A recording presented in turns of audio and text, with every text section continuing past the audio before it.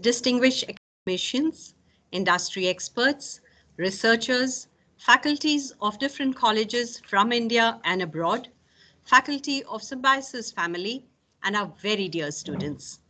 The Department of Economics and Department of Banking and Finance takes immense pleasure in welcoming you to the Professor E.M. Dandekar Memorial Series 2021-22.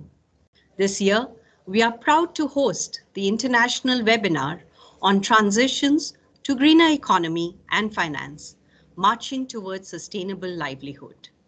Symbiosis, as an institution, offers to its students and faculty a vibrant learning ecosystem designed around its multicultural and innovative ethos based on the principles of Vasudhaiva Kutumbakam, where the world is one family.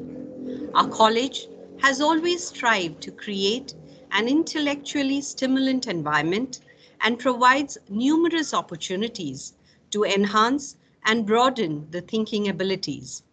This webinar enables us to rekindle our thoughts and our duties towards a better world and towards sustainability.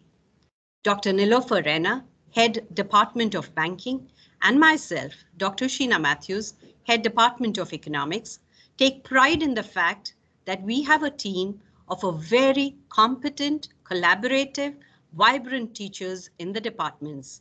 Our team of faculty would be interacting with you through the different sessions of the webinar. In the year 2008, the Departments of Economics and Banking had taken the initiative of organizing various seminars, conferences, symposiums, and lectures in the memory of one of the most renowned and distinguished economists of all time, the late Professor E.M. Dandekar. As a tribute to Professor Dandekar, the Departments of Economics and Banking thought of collaborating with the best minds in the field, and they have put forth their thoughts in the book titled Changing Dynamics of the Indian Economy, the Decade of 2010s and Ahead. This book attempts to deliberate and discuss pertinent issues concerning the socio-political and economic dimensions of the economy. The book consists of 8 sections, and each of these sections deals with various diverse macroeconomic issues relating to the various sectors of our economy. The book consists of a compilation of different opinions, insights, suggestions, and recommendations from distinguished academicians, industry experts, and researchers. We are proud that many of the authors have joined us for the release of the book. This book wouldn't have been possible without the constant guidance of our principal, Dr. Soman, our former department heads, Dr. Sunani Parchure and Dr. Marcel Samuel, who have contributed on making of the book and constantly guided us. To release the book, may I call upon our principal, Dr. Rishikesh Soman, who has always been a pillar of support. Over to you, sir. Thank you, Sheena. Good morning to all. Welcome to this webinar. I'm very happy that... sir, so you're not audible, sir. We got it. Yes, sir. Yes, sir. It's fine. Okay. Okay. Good morning and welcome to this webinar. After this entire pandemic, we were really worried whether we will be able to conduct this thing or no. Or in fact, we were planning to conduct it physically in the auditorium, but unfortunately, we have to still meet online. I welcome all the authors, all the dignitaries for this webinar.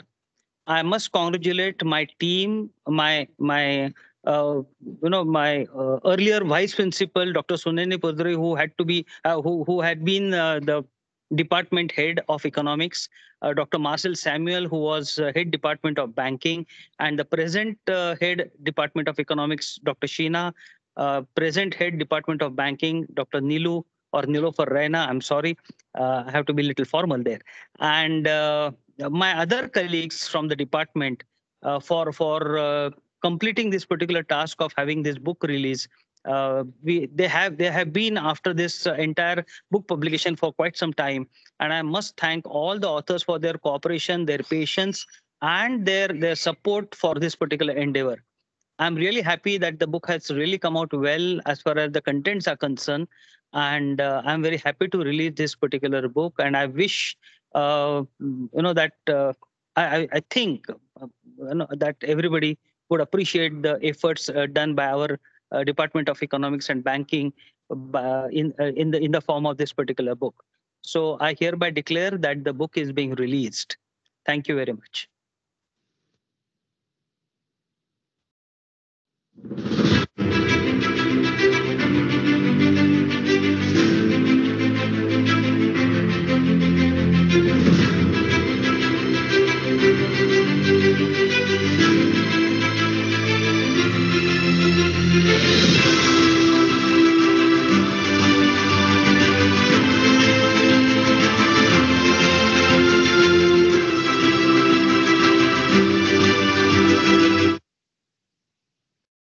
Thank you. Thank you very much.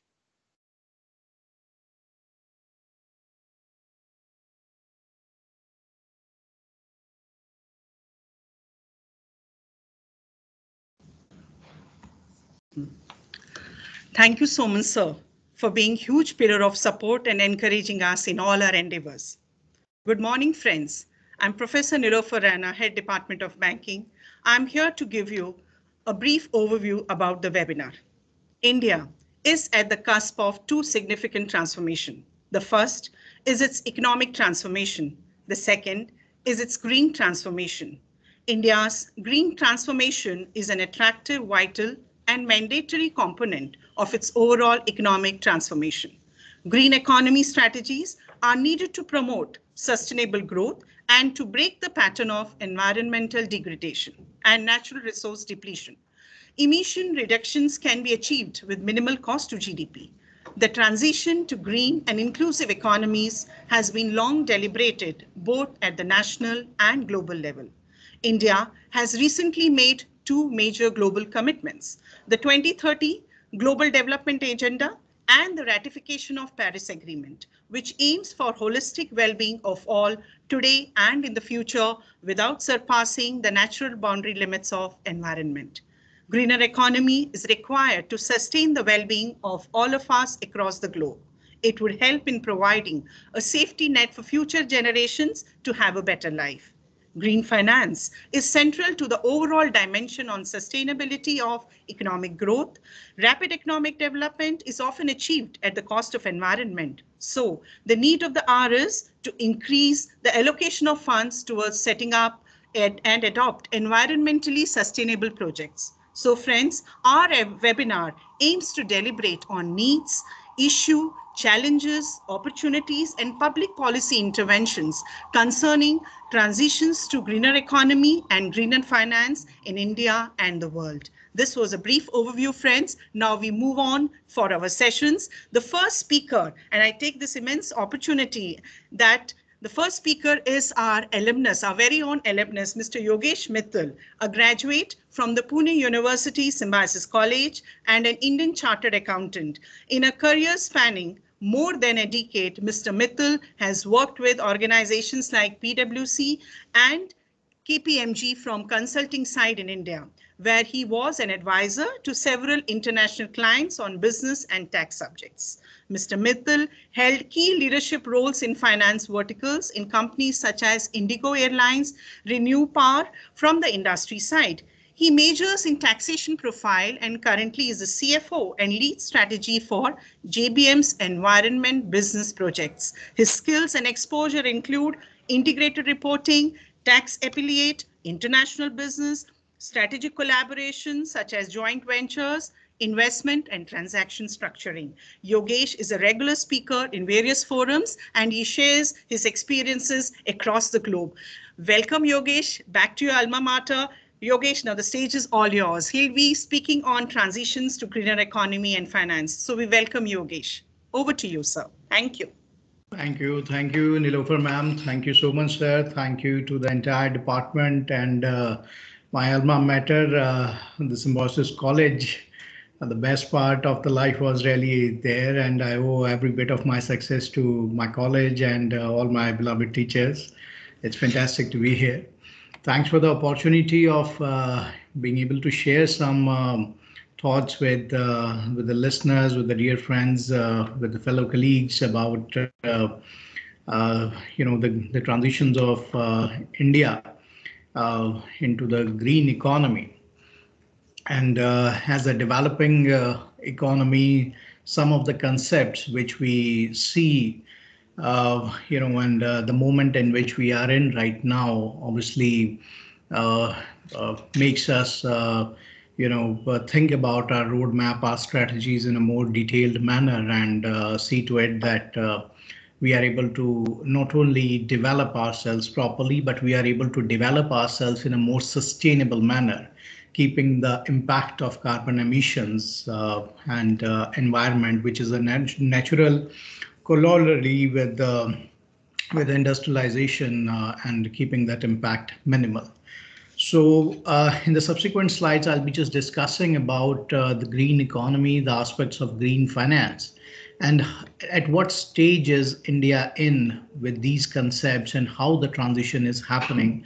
And obviously representing the renewable and green energy companies in the industry that I represent from. So taking a clue from my practical experiences also. Is my screen visible, Nilofer ma'am? Yes, sir. Yes, sir. Right. Great. Thank you, sir. So green economy. So what actually is a green economy, sir? It's a system framework. It's a framework of several economic activities which are taking place in which you have low carbon emissions, more resource efficiency, and more amount of social inclusiveness. So does it mean that the existing economic framework is not having these elements? No. Every economy in the world, every framework, every system has these aspects.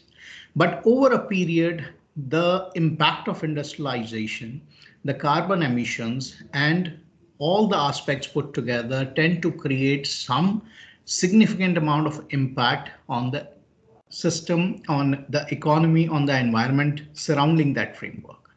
And a green economy is basically adjusting yourself in a way that you are able to conduct your activities by keeping it low carbon emittent, highly efficiency in terms of its resources, and having more amount of social inclusiveness. So keeping a focus on the investments, employment and skills.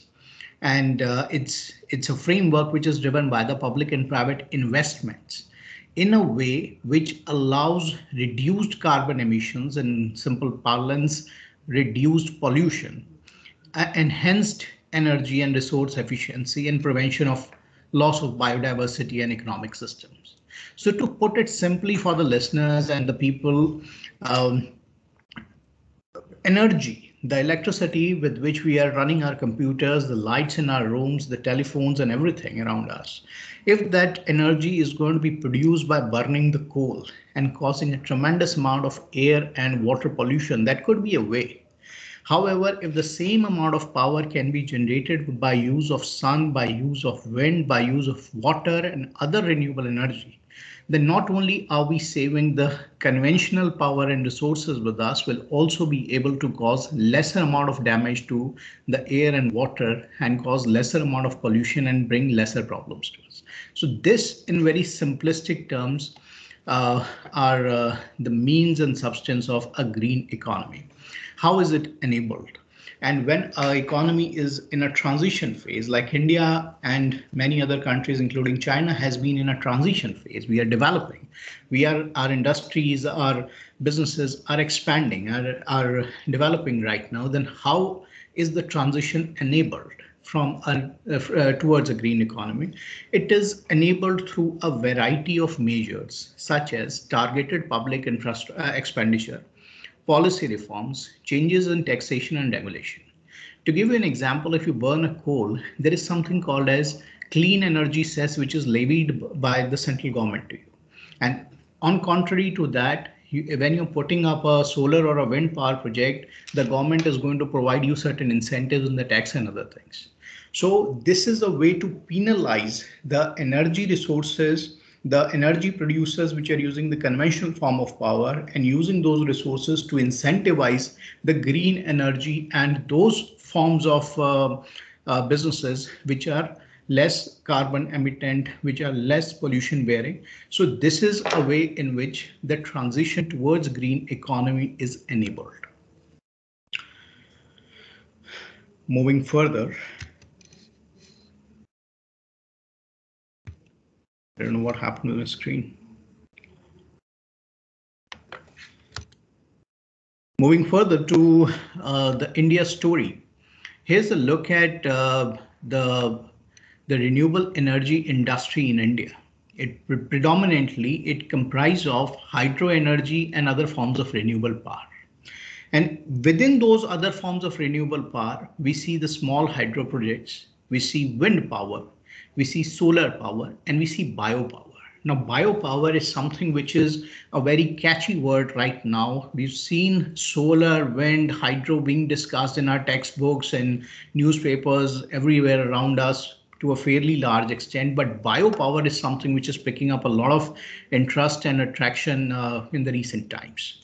Now, biomass power is basically the power which you generate by using animal waste, by using the urban waste, industrial waste. So the beautiful mountains of garbage that we're creating in our cities, every city or maybe outside every city, a usage of that waste, be it the animal waste, be it the chicken litter or any other form of waste, the household waste from the universities, from our houses, from offices, colleges, everywhere. The industrial waste, which, in the form of either in the form of sludge or the liquid waste, we call it, or solid waste, or whatever. Usage of that waste to convert power and managing it scientifically to reduce its carbon emissions. So biopower is basically that sort of power. Now, apart from the solar, wind, hydro, bio, all the kind of power generation that we've seen, a major cause of pollution in anywhere for that matter, including India, is our vehicles. So as long as you're going to have the diesel and petrol vehicles, and after a certain phase, we transited to, moving towards CNG vehicles, which were less pollution bearing, and now we are moving towards electric vehicles in a big way. So the electric scooters, electric scooties, electric bikes, electric buses, electric trucks, cars, all of those that you're seeing is an emerging concept. And as compared to the rest of the world, this is a recently introduced concept in the Indian economy, in the Indian industry, in the Indian society, and we are moving towards it in a big way. So what does the renewable energy stats tell us? How well have we done? Where have we reached till now? The overall impact of the renewable energy in India today has crossed, the installed capacity has crossed 100 gigawatts. And if you look at in the last 5 years, the growth pattern suggests a compounded annual growth rate of 15%. So India has done phenomenally well as far as its expansion and transition to renewable energy is concerned. The last 5 years, we see the entire country, the entire industry, the entire ecosystem has moved significantly towards solar, wind, and other forms of renewable power installations. The government policies, the industry practices, every individual is probably in the process of either aligning or has already aligned in this transition forum. The result of this crossover of 100 gigawatts of installed capacity renewable energy in India. So this, I'm not able to use a pointer, sorry. I'll just use a pointer. The Prime Minister, Mr. Modi, has initially set installation of 175 gigawatt of power by 2030. But looking at the current performance, it has increased to 450 gigawatts in the next 8 years. So India is going to become from 100 to 450, more than 4.5 times. India is going to grow in its renewable energy installations in the next 8 years. So you can see the amount of growth, the amount of expansion, the explosive growth this sector is going to hold. And not only that, it's just an expectation. The past 5-year program and the performance of the whole country reflects that it is doable and it will happen. So one can imagine the gravity of this transition in which it is going to happen. Now, out of this renewable energy, a significant amount of power, 46% of the total energy is coming from solar. Wind constitutes around 40% and solar has taken over wind recently. The biopower is just around 10.5% and small hydro are less than 5%. So this is how the composition of the entire renewable energy installation is happening. Along with setting of the targets, forming policies, aligning industry, encouraging businesses, encouraging consumers, creating awareness in society, and all of these measures. There are several other strategic policy level regulatory measures which are being taken, and all of those put together are going to link towards an expansion of 4.5 times in our renewable energy installations in the next 8 years. Now I'll move to biopower in a more detailed way, because the solar and wind are fairly known subjects, but biopower is something which is really picking up. My screen reflects right now on the left hand side the images of landfill sites. These sites are nothing but they are the barren piece of land generally somewhere outside the city, outside Pune, outside Delhi, outside Mumbai, everywhere outside, where the entire city waste is being taken up in trucks and highways and vehicles, and they're just being dumped there. Now, once they've been dumped there, the next day further waste comes and it's being dumped there. And then this process continues for days, weeks, months, years. And as a result of it, we have these beautiful mountains of waste which are being created. And this is not only private to India. This is happening everywhere in the world, especially in the Asian and the developing economies. And this happened in the past with Europe and most other countries as well. But the reality is that in 2022, this garbage mountain of landfill is becoming increasingly the biggest problem of India. Not only that it takes away a lot of land resource, and just leaving the waste in that manner causes a tremendous amount of emissions in the air and reduces the quality of our air pollution. Global map of estimated PM2 exposure by country. India and Beijing, India and China are currently in the red situation. There are news. I am based in the Delhi city, and every day we realize that the Delhi's population and many other cities' population is absolutely not worth living for, and clearly a result of that. The world's most polluted, you can see the Gurugram, which is Gurgaon, and just cities adjoining New Delhi, Ghaziabad, a city in Faisalabad, again Faridabad, Bhiwadi, again an industrial town adjoining Delhi, Noida, Patna, a city called Hotan in China, and balance 2 cities in India and Pakistan. So this whole region of Asia, the subcontinent as we call it, is full of cities which are having the tremendous amount of air and other kind of population, other kind of pollutions here. On the extreme right hand side, these are the cities of the beautiful Yamuna River. The white color material is actually not the snow. These are the emissions of chemicals and pollutants which are existing in the river. So as we are on our way to become a US 5 trillion economy, and very soon we'll be crossing this remark, I'm sure, with the kind of variables and factors and strengths and everything that we have. But in our moving towards 5 trillion economy, these are the marks which we are going to put across as a path behind us for the generations to come. And this exactly is the idea for moving towards a green economy, that not to reduce the speed of your economic development. You are on your way to become a 5 trillion economy. Yes, you will become a 5 trillion economy, but adjust yourself in a way that you cause lesser damage to the environment. You conduct businesses which are more sustainable. The social environment and all the other impacts of your business and activities are such that you are able to do the things in a longer term in a better manner. So therefore, the need of moving towards the green economy. And so this is a look on the waste management scenario. As per this government information, the municipal solid waste generation, this is the waste of every household market, every possible place which is municipal and solid. So India produces around 62 million tons every year. It's a huge amount of waste that the whole country generates in 365 days a year. And 70% of them is collected. Out of that 70%, 50% is taken to landfill, and 20% out of those is currently treated.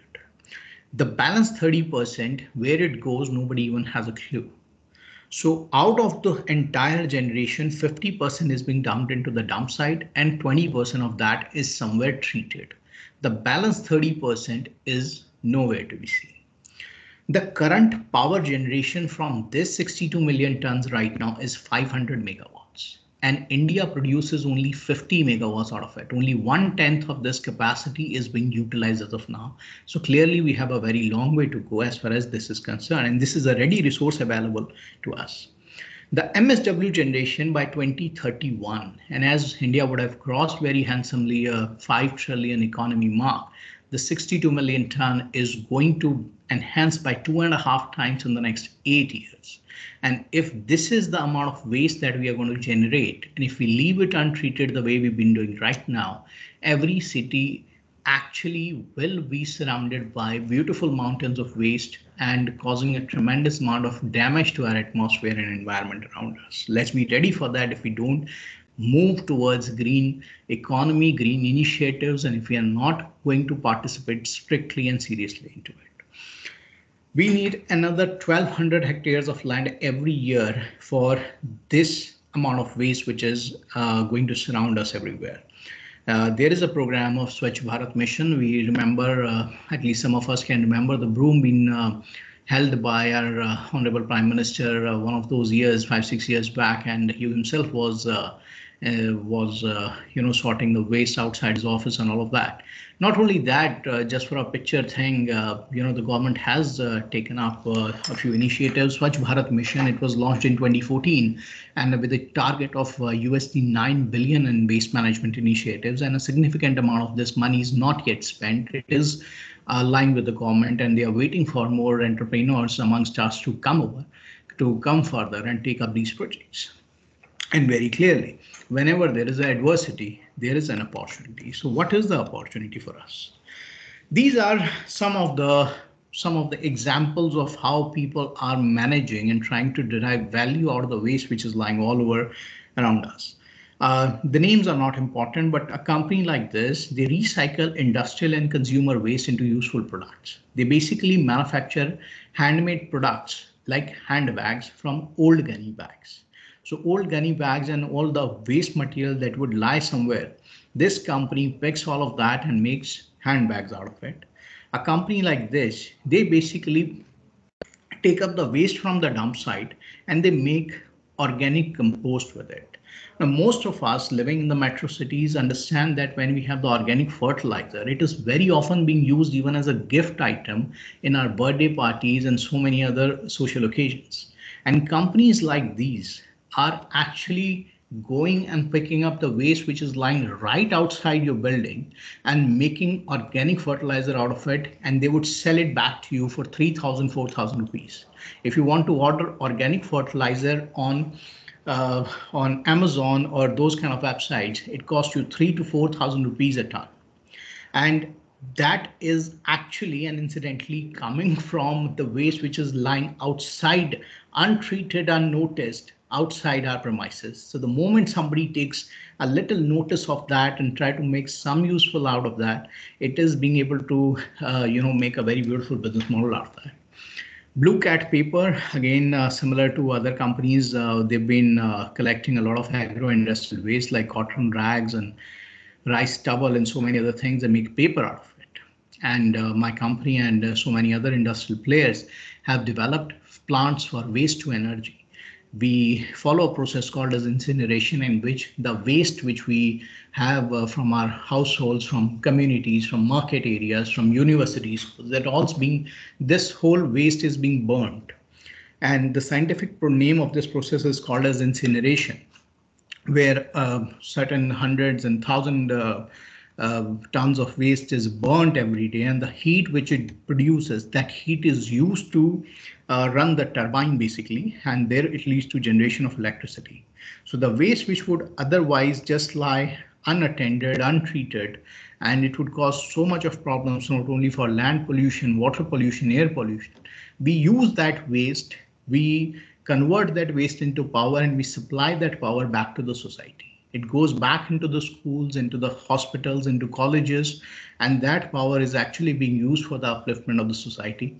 The society again produces the waste and send it to us, and again that waste basically is converted into power and supplied back in the form of power to society. So a complete recycling project, as we call it, but we make energy, we make power from there. A quick look at the green finance. Now, we've seen a green economy. A green economy is a system which is socially inclusive, creates lesser impact of carbon emissions and pollution, and it is more resource oriented.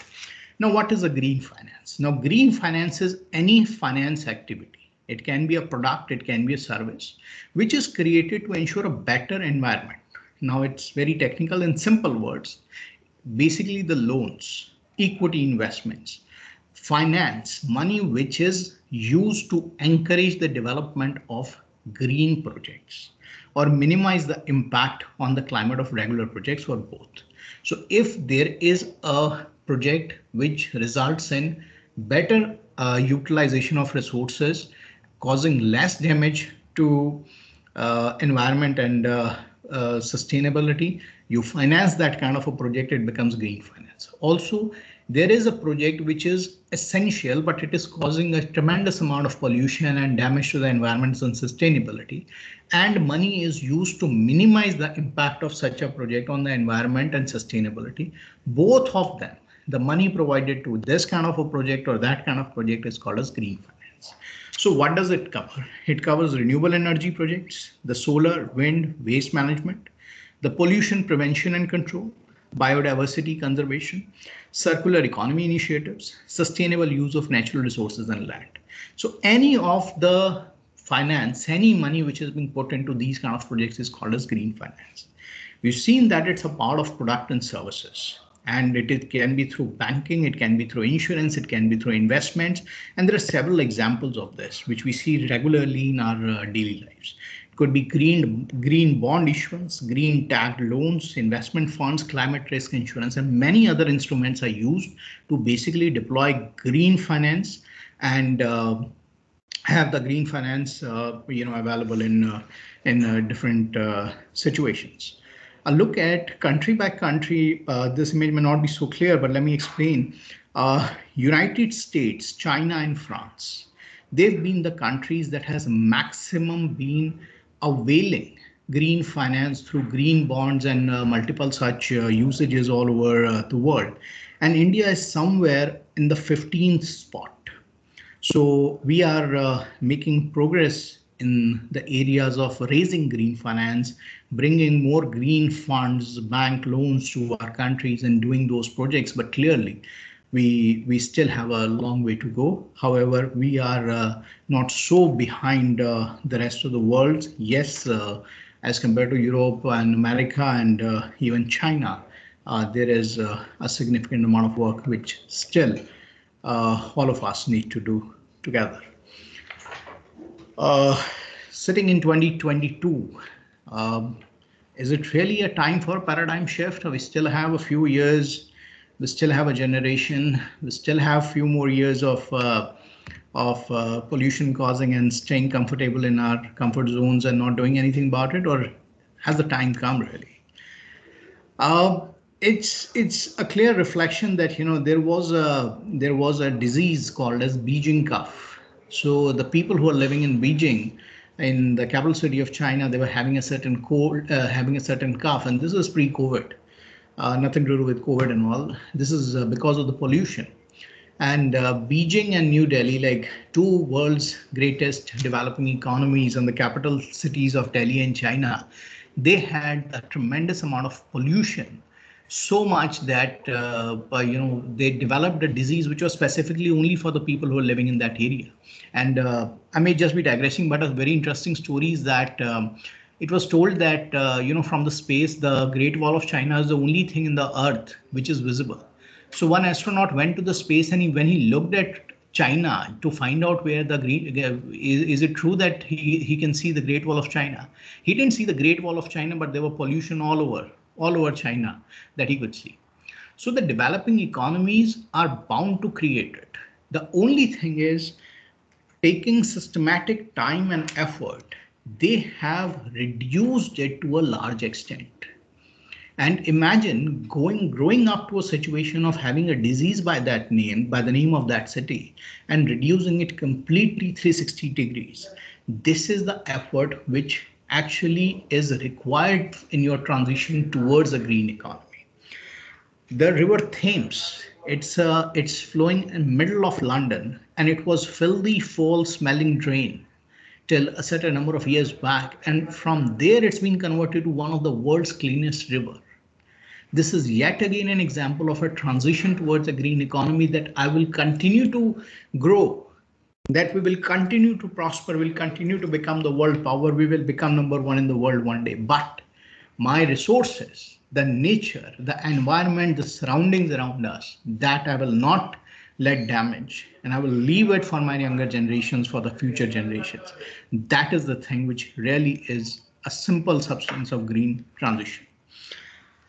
Not taking the examples of Beijing and London anymore, Indore, our own city, and I'm sure a lot of us may be familiar with the city and maybe from there.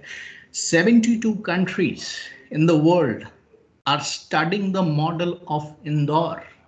For years, Indore has been acclaimed as India's best and cleanest city. And so much so that 72 countries are studying the impact, the model which Indore has employed. It has its own repercussions, but look at the strength of this model that countries all over the world are coming to Indore to study what waste management and how clean they are.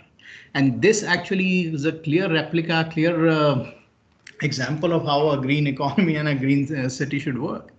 So these are clearly the examples where not only people are thinking about transitions and moving towards green economy, but they have actually implemented a lot of those.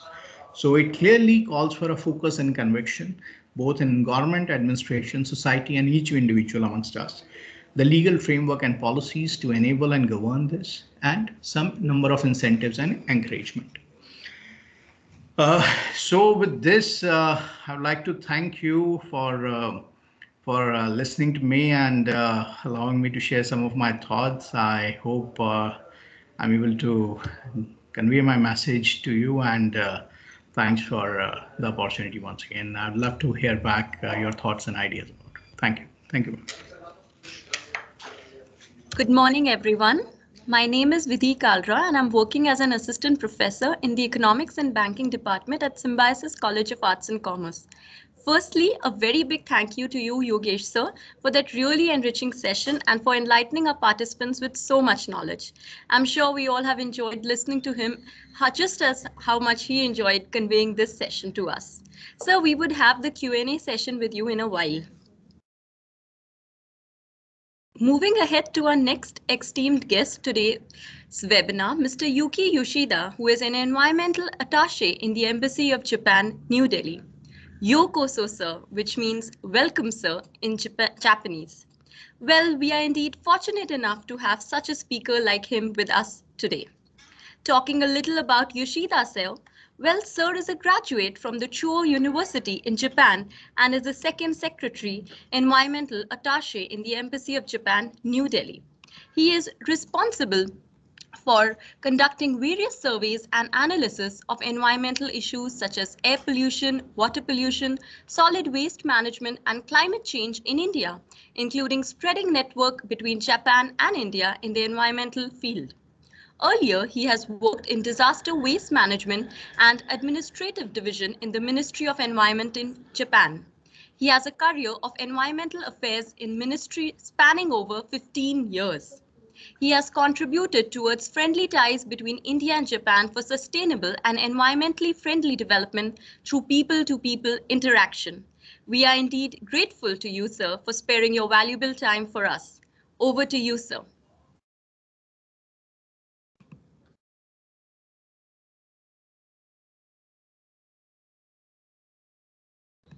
Sir, could you please unmute yourself?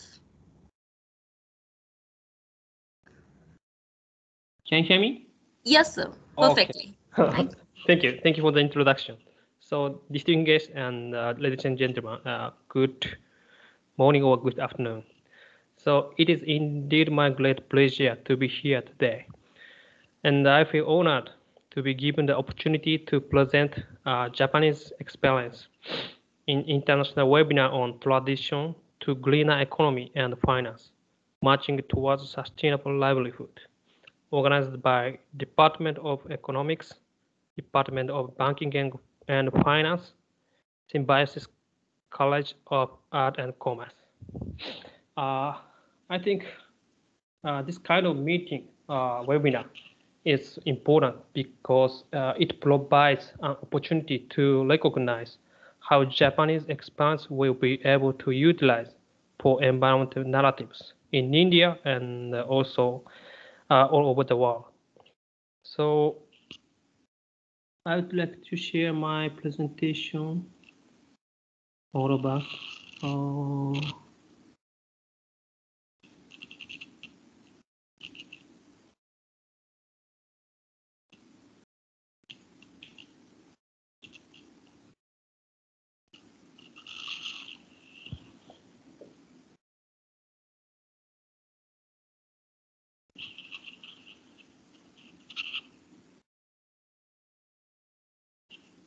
Can you see this slide?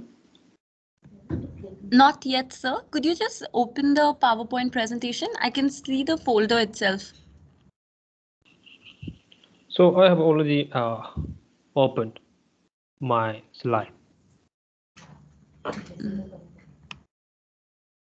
Sir, we can't see it as of now. I would request you to just reopen it. Okay.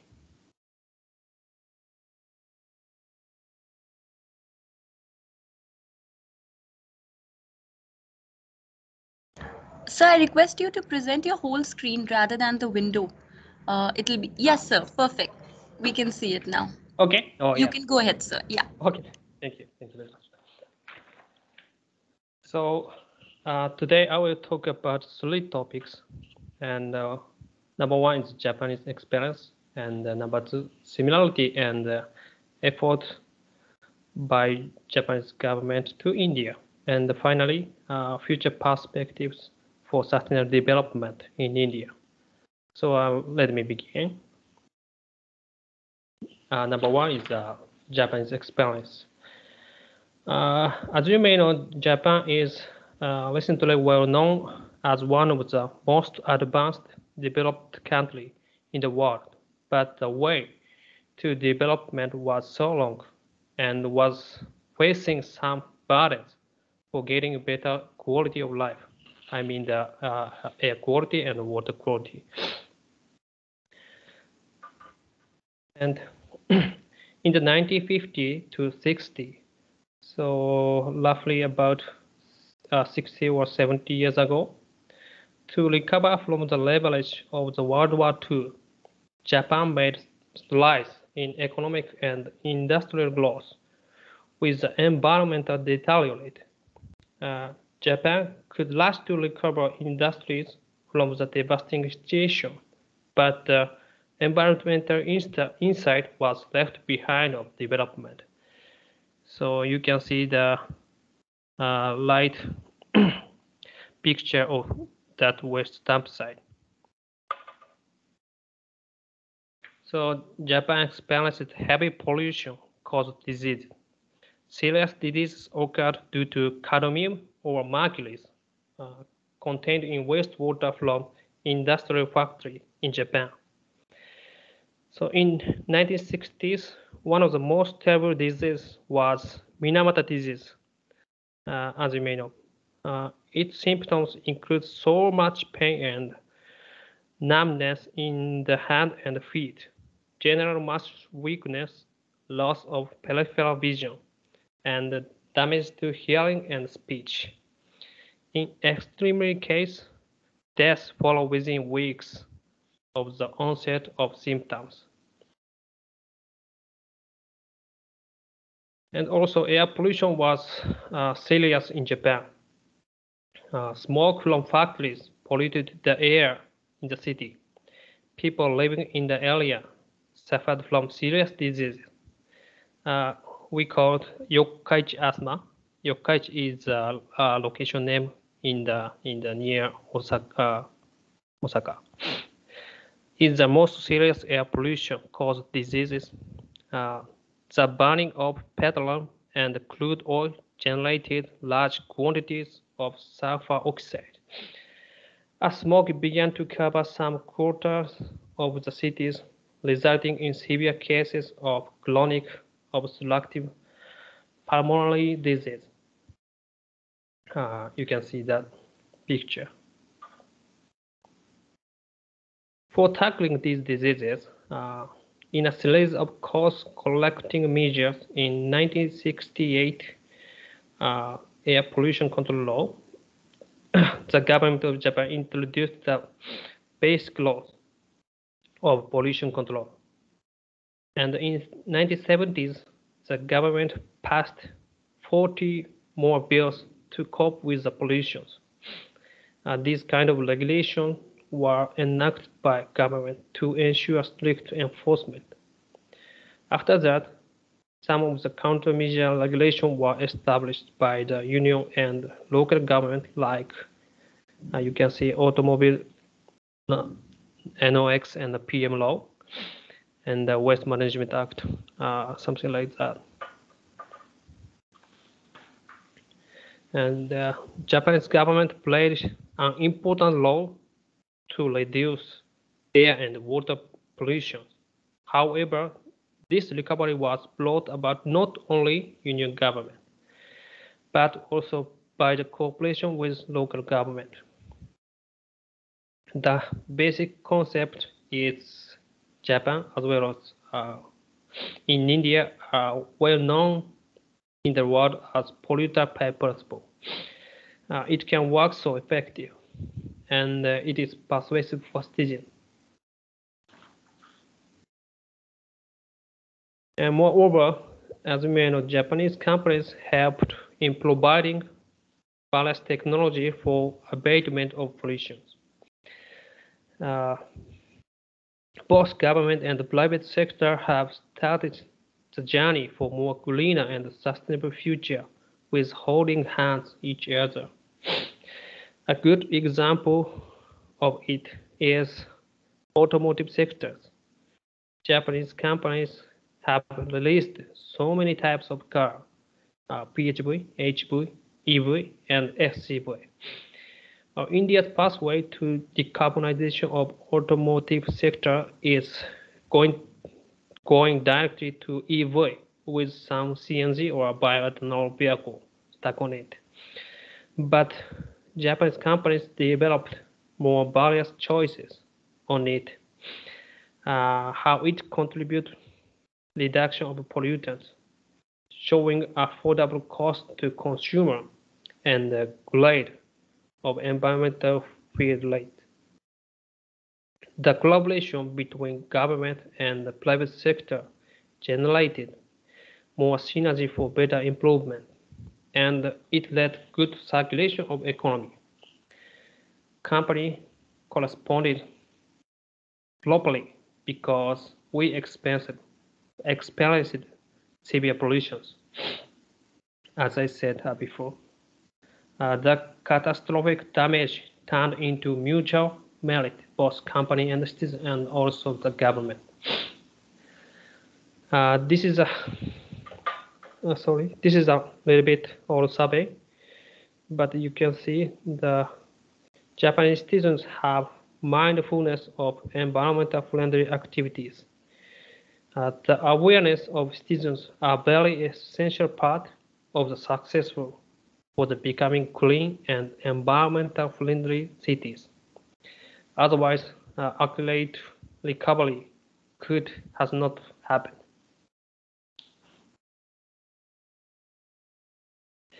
I'd like to show you what the current Japanese environment.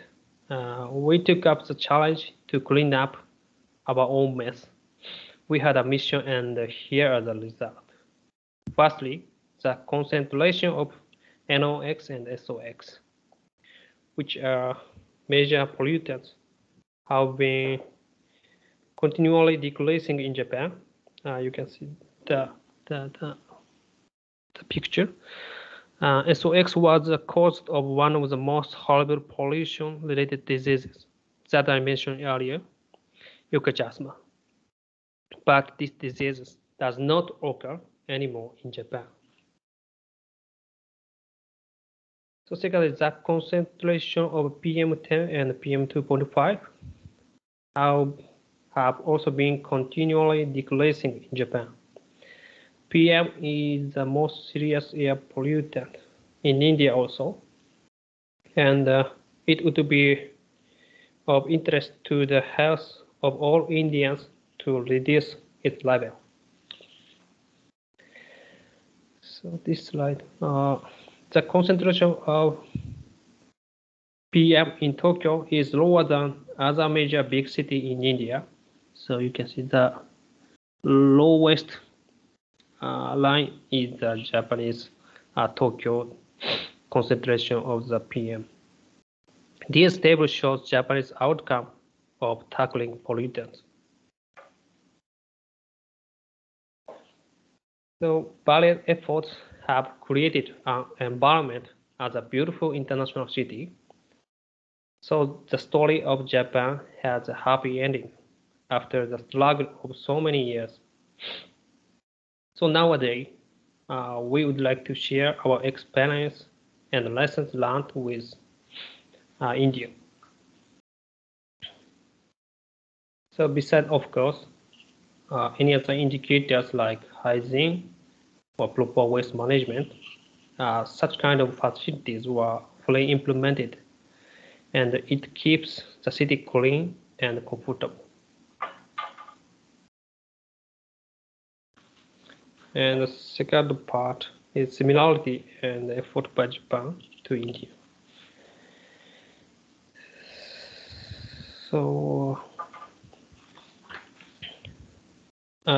this is a recent data from website of CPCB, Central Pollution Control Board in India, which shows 2021 is better than 2020, but AQI is so high in comparison with the Indian standard.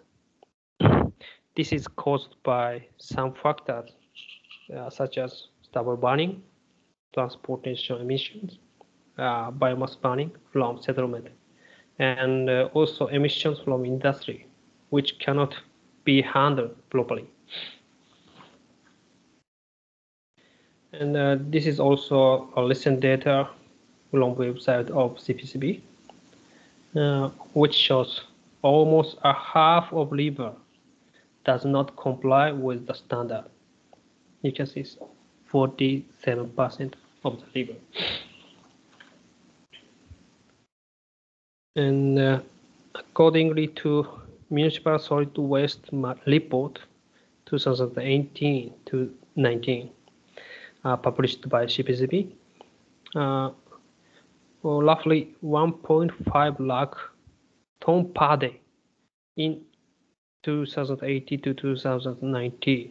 So roughly calculation of it for 5.4 clones. So Yogesh mentioned the 62 million ton, so ton per year, and it highlighted waste processing and disposal facilities in majority of states are not in working condition, and treated waste is only 37% of generated waste. It means further improvement will be required for all cities.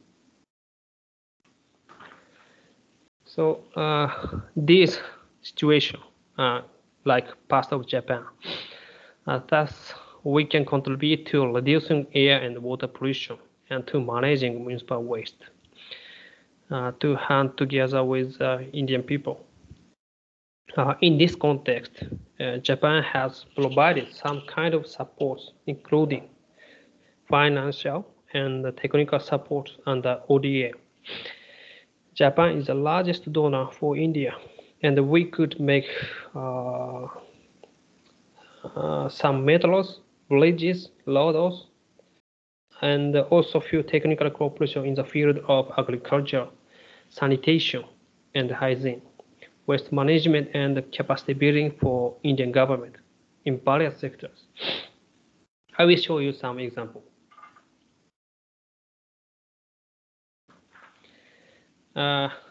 This is a ITS system in Ahmedabad. It's left side of the picture, and the right side is I touched upon in previously Delhi metros. And second slide is a water management project in Varanasi. Varanasi is so long river, but from middle point of it to end of sea is so deteriorated by human activities. So we treat it for building some facilities. So sewage treatment plant and rehabilitation of the existing sewage treatment and also community toilet. On waste management field, Yachipo Engineering has dedicated India for exceeding 10 years. They installed sanitary landfill in the West Bengal nearby Kolkata and taught people how to segregate garbage between biodegradable waste and non-biodegradable waste, which these waste take forward to recycling, composting, and incinerating and landing. I mean the landfill. And also, they taught maximum use of resources and helpful for people to saving money and the environment, as well as to keep hygiene around their residence. And the light picture is Hitachi Zosen. Hitachi Zosen is Japan's waste incineration companies for the waste. So Hitachi Zosen has installed their waste to energy plants, which are used to reduce the amount of waste and generate the electricity that is currently drawing attention to all of India. And in India, especially at urban area, it's getting a serious problem about treatment of waste. That is a vast amount of quantity, and people cannot find a place to dump that waste. So this kind of technology will be key to resolve problem on the waste management side and scarcity of electricity in expanding the demand of using energy simultaneously.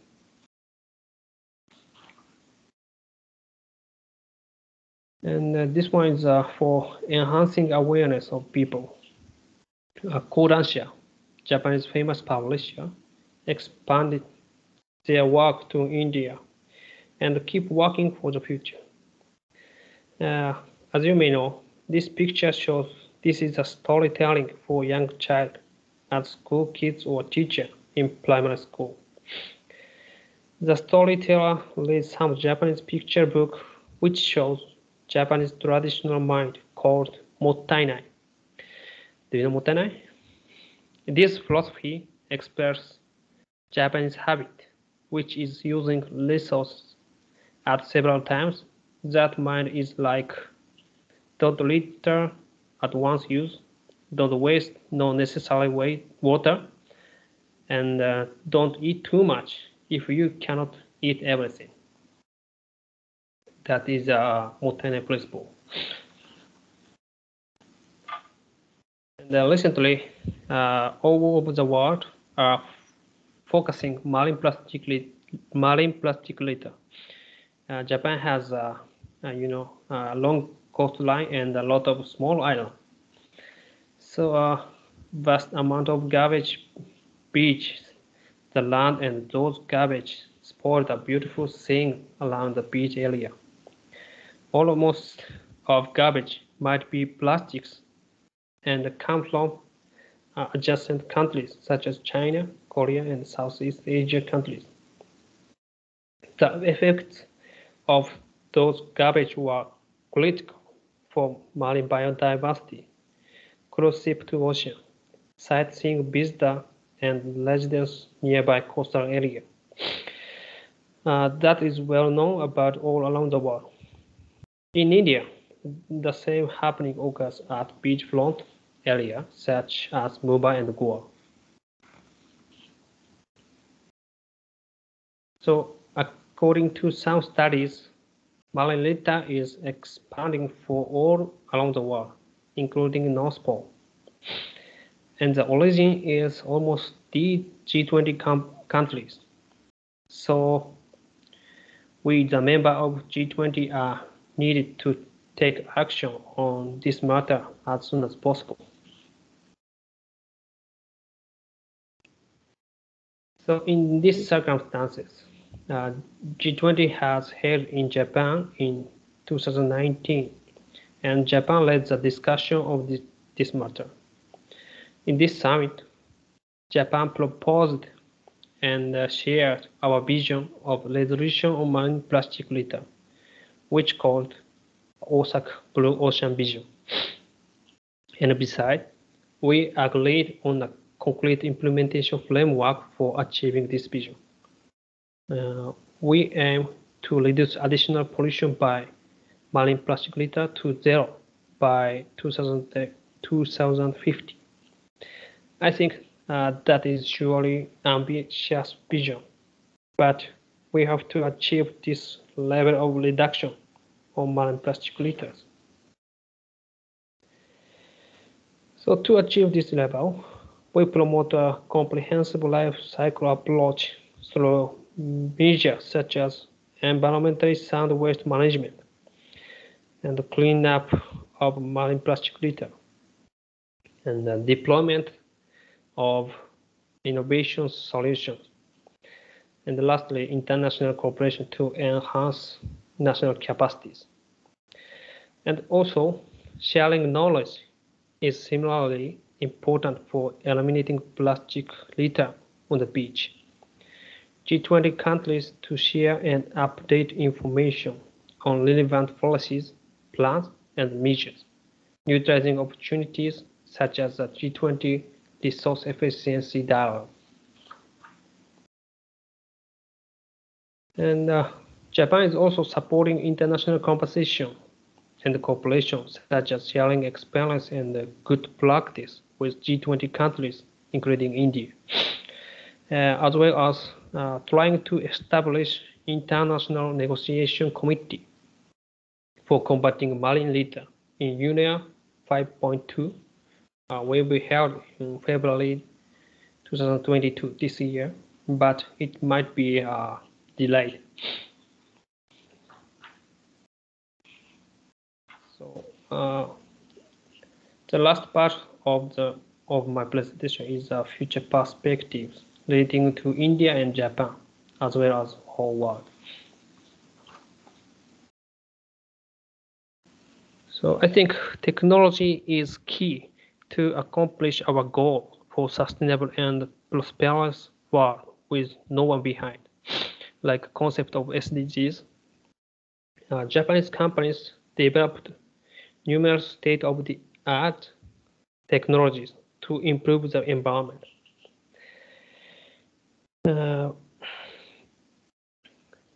Such technologies led to great improvement of the atmosphere environment in Japan. However, we face some burden for using cutting-edge technologies Always, there are a lot of gaps between providing companies and the actual end user. Users want to expend money more effectively, but cutting-edge technologies are always more expensive than common ones. So they don't want to use these technologies despite they actually know the advantage of it. I think this case needs interventions from the government side, which will establish some scheme for easy implementation, like giving some subsidies, restricting some standards, or establishing market-based mechanisms.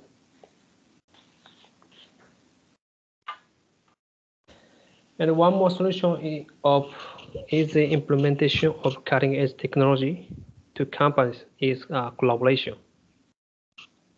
Collaboration with various sectors will lead companies to wider perspectives, such as getting knowledge of financing scheme from international organizations. Some supporting schemes like JCM, which provide Japanese technology to developing countries with financial and technological support in terms of one of the cooperation for UNFCCC framework and getting investment from the other countries' companies. A Japanese matchmaking facility in environmental fields is written in this slide. The Japan platform for resilient redesign sustainable infrastructure, we call JPRSI. JPRSI is a shared information that is difficult for the JPRSI members to access and accelerate a development process of self-sustained overseas business project for the JPRSI members through making a coordination with relevant parties and offering a business matching opportunity to the JPRSI members, as well as supporting a series of the business phases ranging from project design according to the needs of the JPRSI members to development of environmental infrastructure on the ground in effective and efficient manner. Furthermore, the JPRSI offers a total solution to meet the cross-disciplinary and complex needs of the partner countries in order for the JPRSI members to formulate their project. At the same time, one of the collaboration methods is this one, Blue Sky Initiatives, which are special projects organized by the Embassy of Japan in India for mitigating air pollution by ensuring that the best and the latest technology are made available by Japanese company to India. We have been proposing Indian government, including state and state level government, as well as private sectors in India, for further collaboration with better air quality. These kinds of collaboration will help in getting unknown support from other countries. Third key message for you is finance. Roughly calculation of global energy transition investment is $501.3 billion, which has increased 9% from 2019 despite of COVID-19. It means an investor is focusing on the green finance and seeking best partner for working together. As you well know, India is keen to move renewable energy for combating the fast demand of energy consumption like solar, wind, and biomass. Providing some support scheme such as PLI, I think modal shift and CCUS later in this slide are the potential areas for reducing GHG emissions. Recently, Prime Minister Modi announced hydrogen missions. So hydrogen will be our next potential renewable energy, and its R&D will be the cooperation area between India and Japan. As you know, Japan has a very much interest for using hydrogen energy for various sectors, including conversion of fuel ammonia. Moreover, Japanese big financial banks are well known as one of the most sustainable banks in the world, which provides sustainability-linked loan, green bond, or other such kind financial support amongst the world. They are eager to give financial support to environmental friendly companies. In such situation, we will shift more green from mass consumption habitat. So Japan would like to cooperate with India to think together and act together about how we can improve the environment in India by using economic relations and utilizing sustainable finance. We are confident of the abilities and the commitment of Indian government and the people to tackle the environmental pollution, and Japan can be great help for India. We hope to work closely with India to improve the environment step by step. This will enable many people to live a healthier and more comfortable life in India. Thank you. Thank you very much for your attention. Thank you so much, sir, for those enriching words and the way in which you explained everything in depth. Japan's transformation is a very motivating model for all the countries of the world. Thank you, sir, for those insightful details. Unfortunately, Yogesh sir had to leave due to some prior commitment, but nevertheless, we have Yoshida sir for the Q&A round. Our participants from different parts of the world have sent us various questions, but owing to the time limit, we will be addressing only a few. My question to you is, sir, according to you, what can be the setback that a green energy-based country can see in the coming 5 years?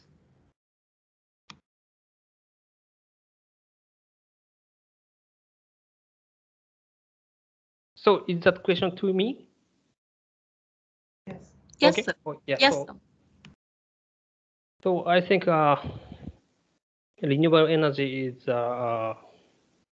expanding for the entire world, and the potential area of the renewable energy will be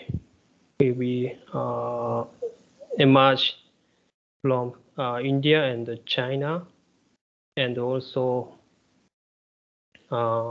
Brazil or some other countries, because they are expanding the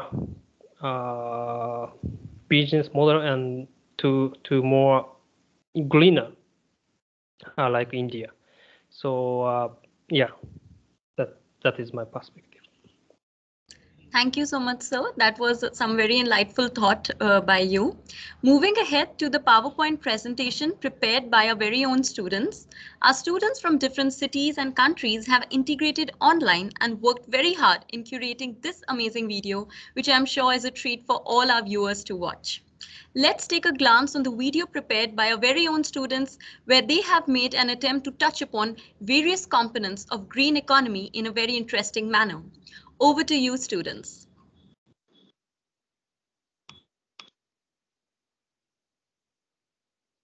We, as Enviro ambassadors, believe to live in a world which is friendly in every aspect of life, from entertainment to people to employees. So here we have tried a noble effort to enhance your knowledge about the transition to a greener economy and finance, marching towards sustainable livelihood. A green economy is defined as a low-carbon, resource-efficient, and socially inclusive mode of development. In a green economy, growth in employment and income are driven by public and private investment, into such economic activities, infrastructure, and assets that allow reduced carbon emissions and pollution, enhanced energy and resource efficiency, and prevention of the loss of biodiversity and ecosystem services.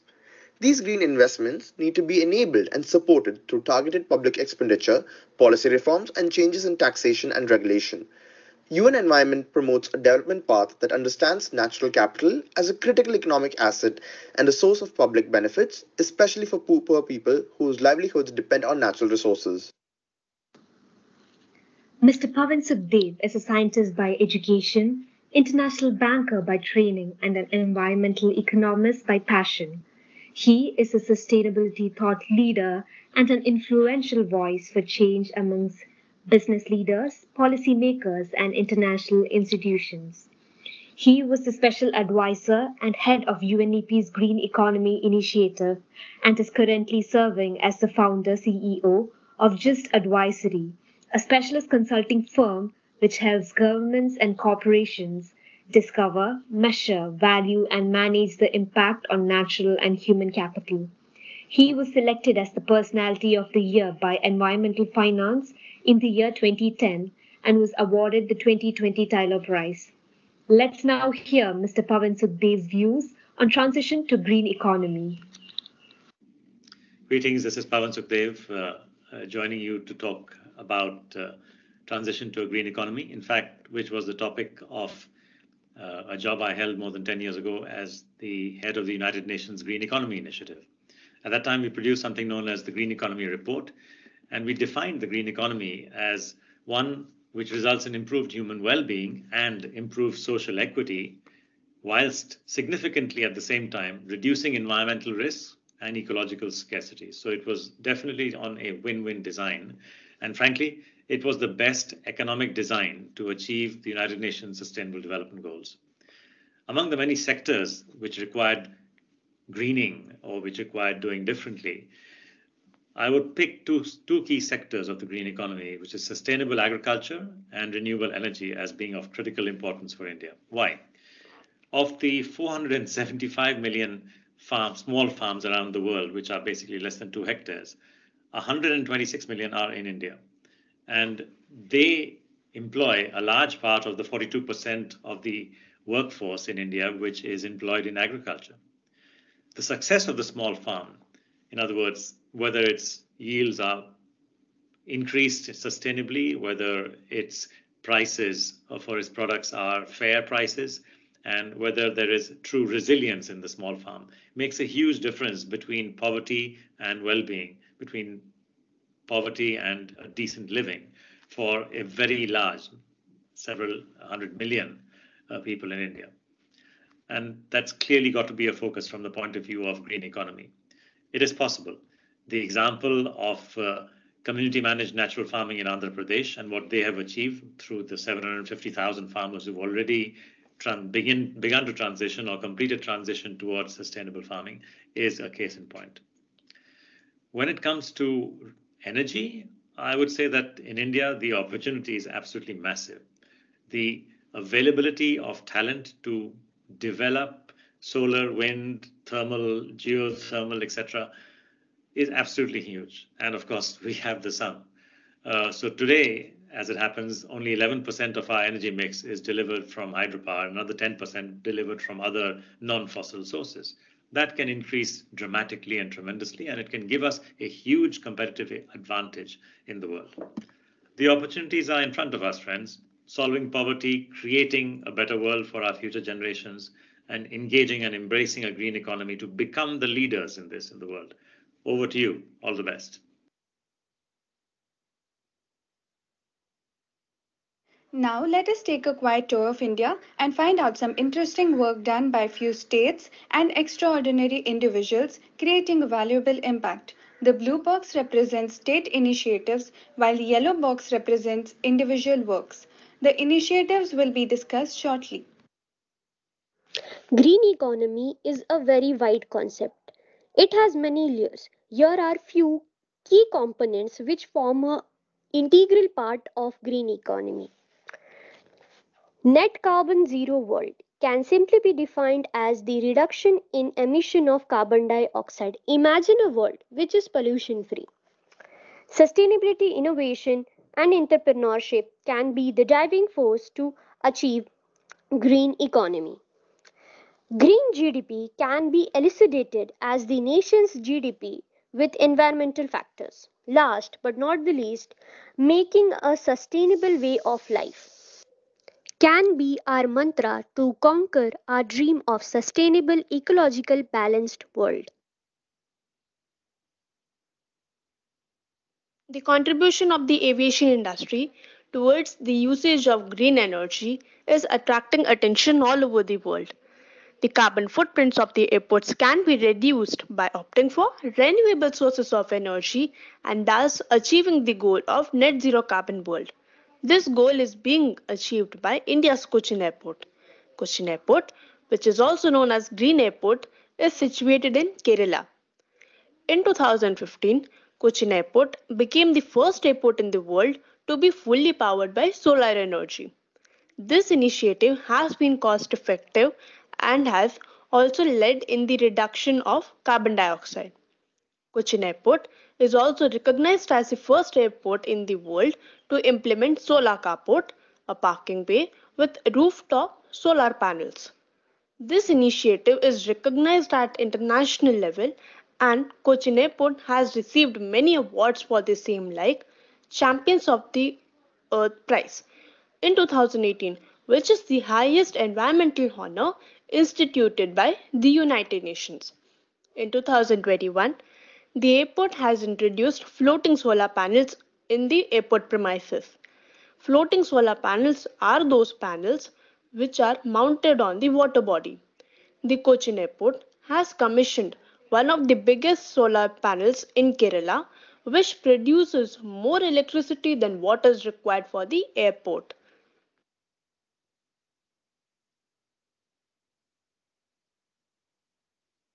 Kerala. Kerala, like other states, has made large strides in its journey towards a green and clean economy. However, the remarkable thing here is how even the common man has developed an advanced sense of awareness for the environment. On this, we present to you two different cases from Kerala and on how these people have not only embraced the clean lifestyle but is also propagating the same. Creating a sustainable paradise. Hari and Asha, a couple from Kerala's Kannur district, have been living the near perfect sustainable lifestyle involving a mud house and a 34-acre lush forest which they grew themselves. The couple say that their dream house not only took less than rupees 4 lakhs to build, it also has all the amenities of a modern house, save a refrigerator, and yet uses less than 4 units of power every month. Named Nanever or Moisture, the house was inspired by architect Laurie Baker's cost-effective architecture techniques. Mud was taken from deep inside the earth and solidified using traditional techniques to build the walls of the house. The wood used in the house was taken from trees growing in the forest. Nanever's floors and roof were created with locally made terracotta tiles and painted with natural clay-based pigments. Staunch practitioners of the Gandhian values of self-sufficient living, Hari and Asha also grow their food in the 34-acre forest.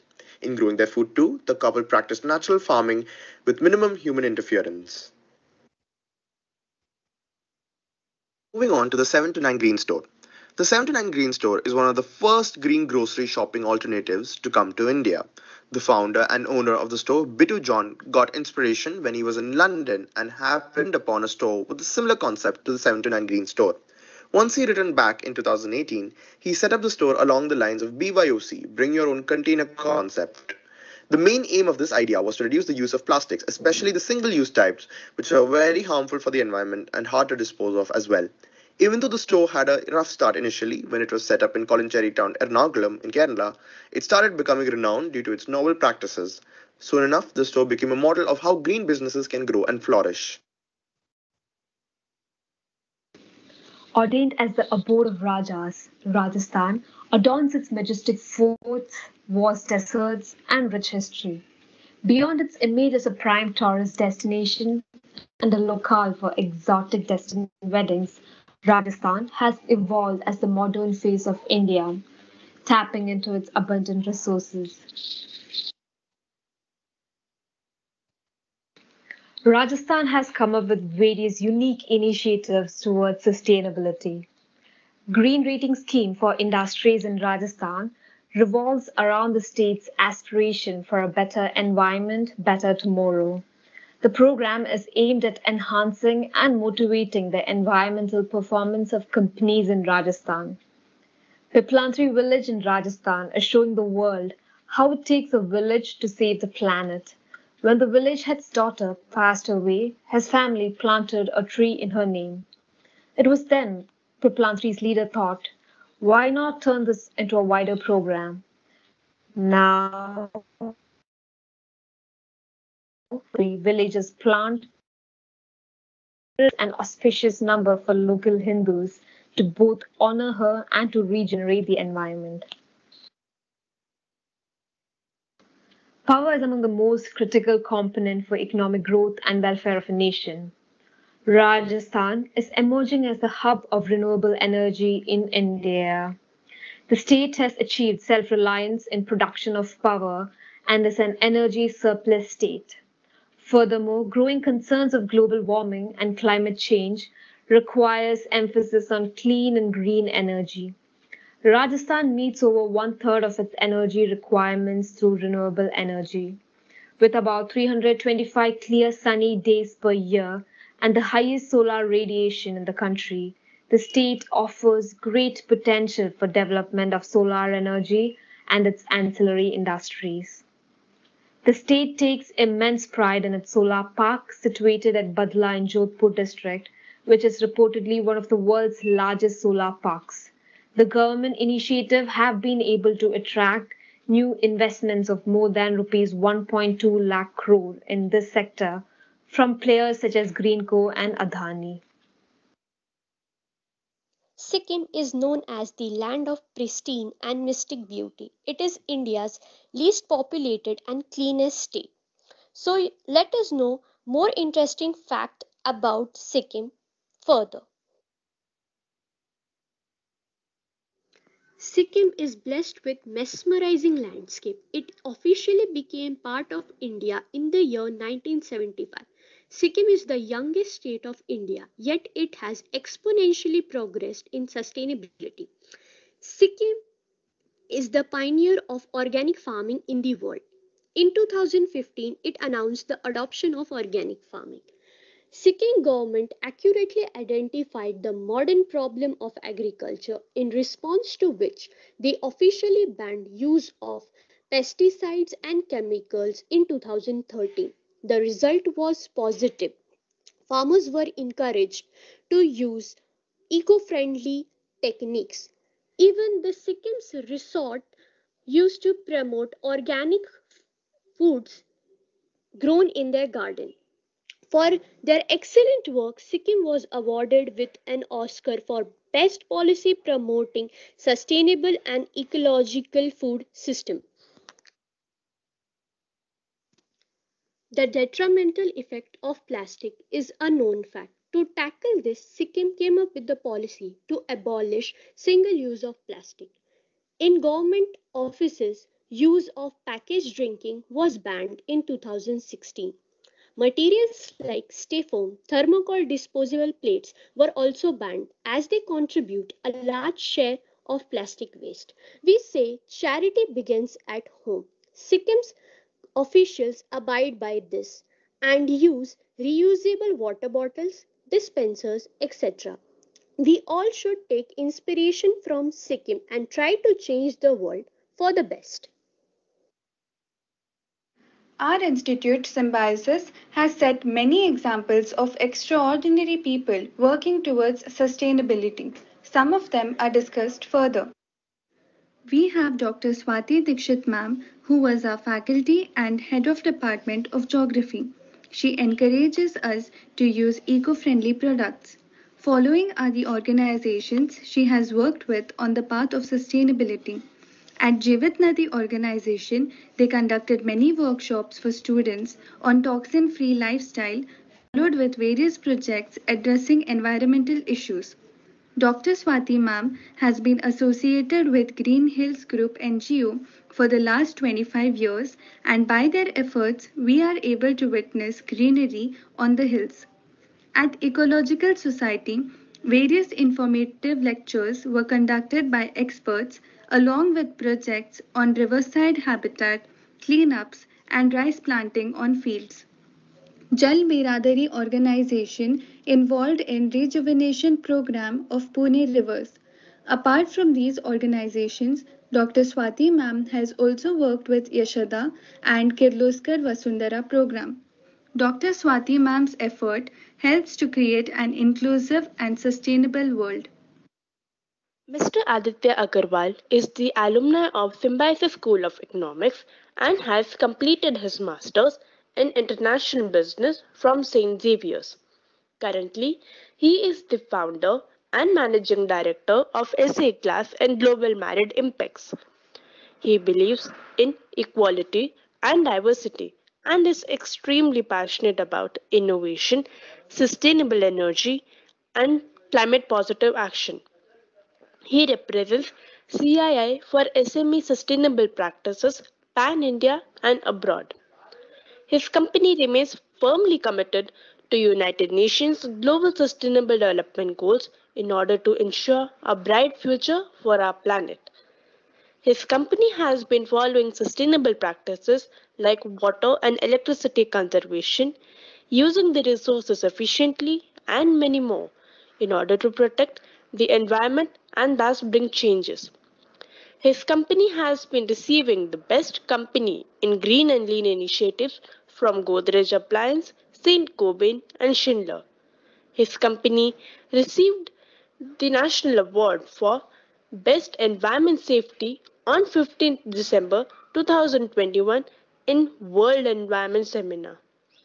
Apart from this, he is also running an NGO named Punk, which he founded in 2013, where they help in women empowerment, skill development, and education for children. Mr. Pankaj Arjun Wadkar is a chartered accountant by profession and has also completed his MBA from Symbiosis Center for Management and Human Resource Development.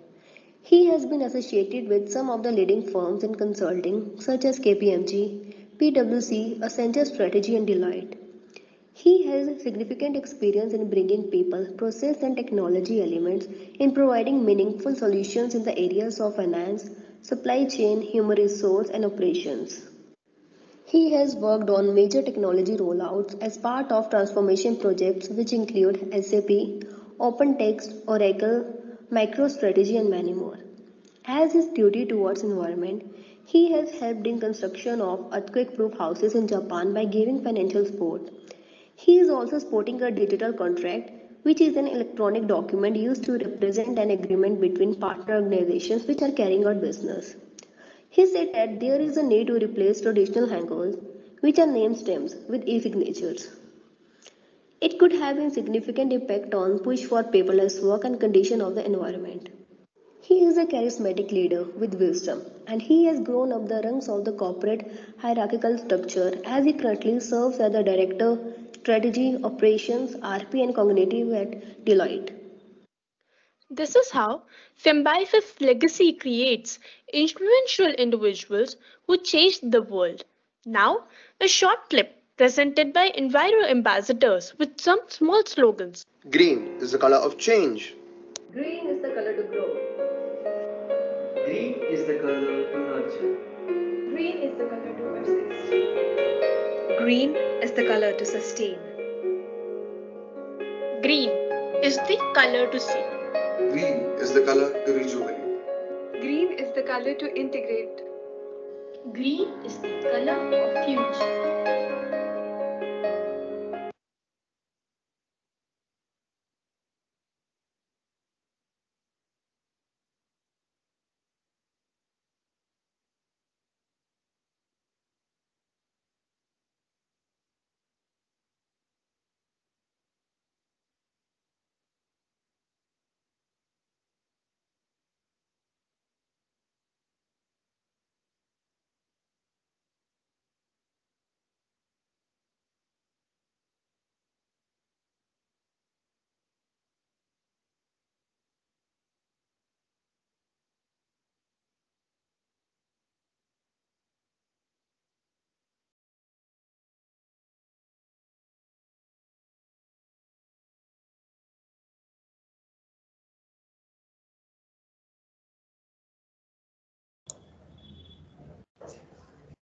Thank you, dear students, for making this wonderful video on greener economy. Good afternoon and a warm welcome to one and all. This is Nalini Sapkar, and on behalf of Department of Economics and Department of Banking and Finance, I take this privilege to introduce and welcome Mr. Saurabh Lall. Saurabh Lall is a dynamic and versatile personality. He is an entrepreneur and has done his specialization in fundamentals of financial markets and MBA in marketing. He has served as an account director at Geometry and Compass during 2008 to 2012. He has designed and implemented integrated experiential marketing campaigns for top global brands across industries like Asian Paints, HSBC, ICICI, and so on. He headed planning and executed various signature projects like Stardust Awards, launch of Buddh International Circuit, etc. He is the founder and business head of Content Culture since 2012. Currently, he is the Chief Executive Officer at ModelCom. As far as his special projects are concerned, he has conducted various training sessions for students. He has conducted community program with Red Cross in 2008 in Pune. He was a part of study and cultural exchange program with JF Oberlin University, Tokyo in 2008. Now I request Mr. Saurabh Lall to share his views. Thank you so much, ma'am, for the kind words, and a very good afternoon to everybody in the audience. It is an absolute delight and pleasure to come and speak to you all today on a topic which is really progressive. I congratulate Symbiosis College of Arts and Commerce, Department of Economics and Banking for identifying this topic and bringing together people who are purposely driven towards building a more sustainable future. There are some slides that I would want to show, and I'll just share it.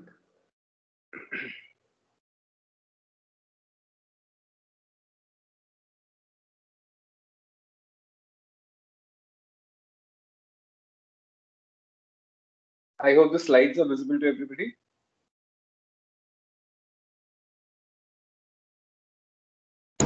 Yes, it is visible. Great. All my corporate experience, I have also been working very closely with the community at the village level. Because while we understand that business is very important to drive an economy, but greener economy is definitely, and I was looking at that very inspiring video which just played before I began talking, where green has been identified as the color of the future, and very rightly. I also heard Mr. Yuki Yoshida, where he very categorically brought out, that how all the nations of the world face similar problems, and therefore it is imperative and it is very important that we come together as nations and combat the similar problems together. And if we can learn from their experience, then why not?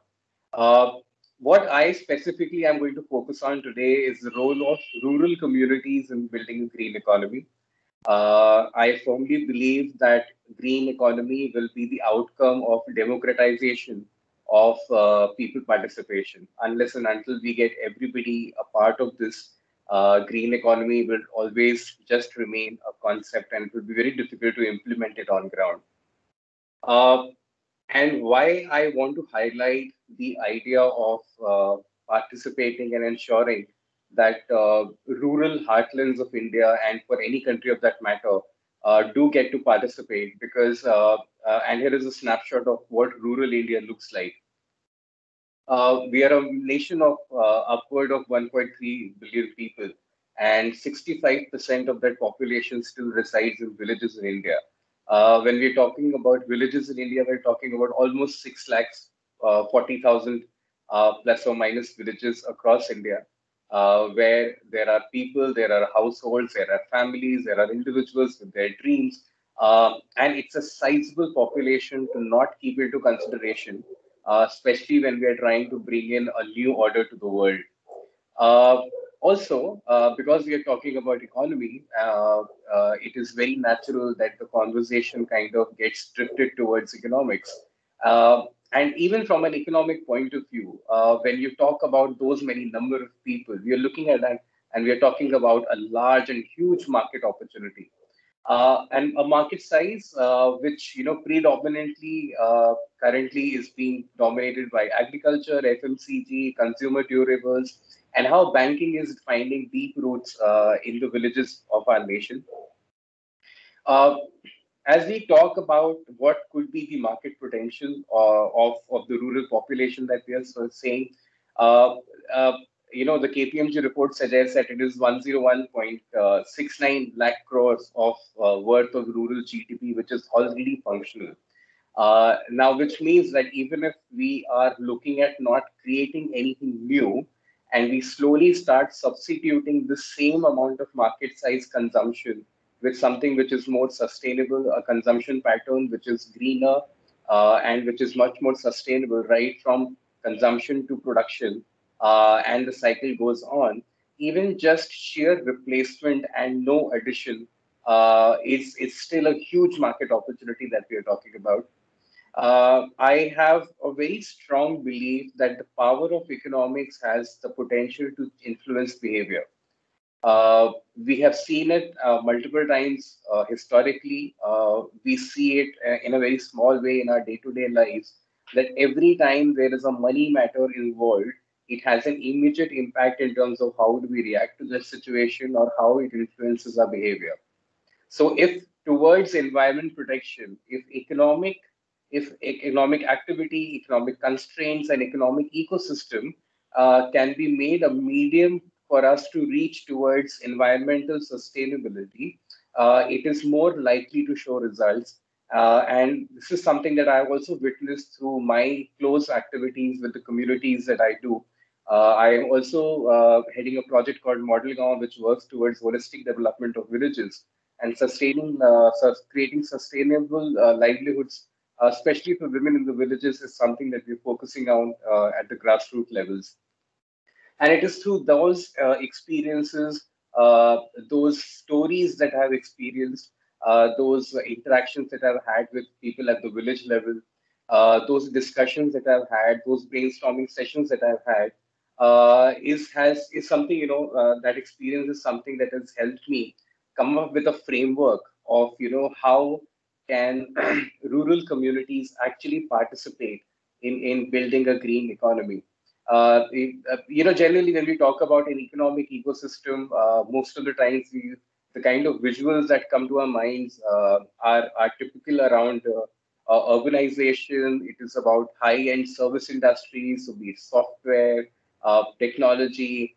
And while those are great things and definitely big pullers of our society towards a greener economy, but when we are talking about majority of people who live in Indian villages, it is very important how do we make the idea of green economy a very inclusive one. And to do that, and to ensure that there is mass participation of the rural community in a country like India, it is very important to have an ideal or an idea-driven framework. Now, this is obviously something which I have tried to put together basis my experience, basis my understanding of the rural communities. But the idea here is to not give a definite formula, but to create a skeleton and, which at least gives us a canvas to begin the sketch of green economy on, especially when we are talking about participation of the rural communities towards doing this. Ironically and not so creatively, I have called this framework the Green Framework. And I would like to just take this opportunity to elaborate a little in terms of how do I expand it and how do I see it translating and resulting in the rural communities contributing in building a green economy for us. So green, G in the green stands for good greed. This is basically, we could have called it aspirations as well, but aspiration sometimes gets too idealistic. And good greed, greed in itself, generally is bad. But when we are talking about good greed, greed is always, it carries that undertone of passion, of a sense of urgency in terms of wanting to have something. And therefore, good greed is a fairly positive force that will motivate a rural community towards changing their behavior or towards adopting to an ecosystem which is greener, much more sustainable, and therefore much more healthier for them in the long run. Now, what exactly do I mean by that? Typically when we think about a rural community, we think about illiteracy, we think about lack of infrastructure, we think about lack of awareness and exposure for people. Aspiration is an outcome of exposure. Only once you realize what the horizon could be is when you start aspiring to achieve that. However, if there is no exposure in the rural community, the aspirations don't take birth.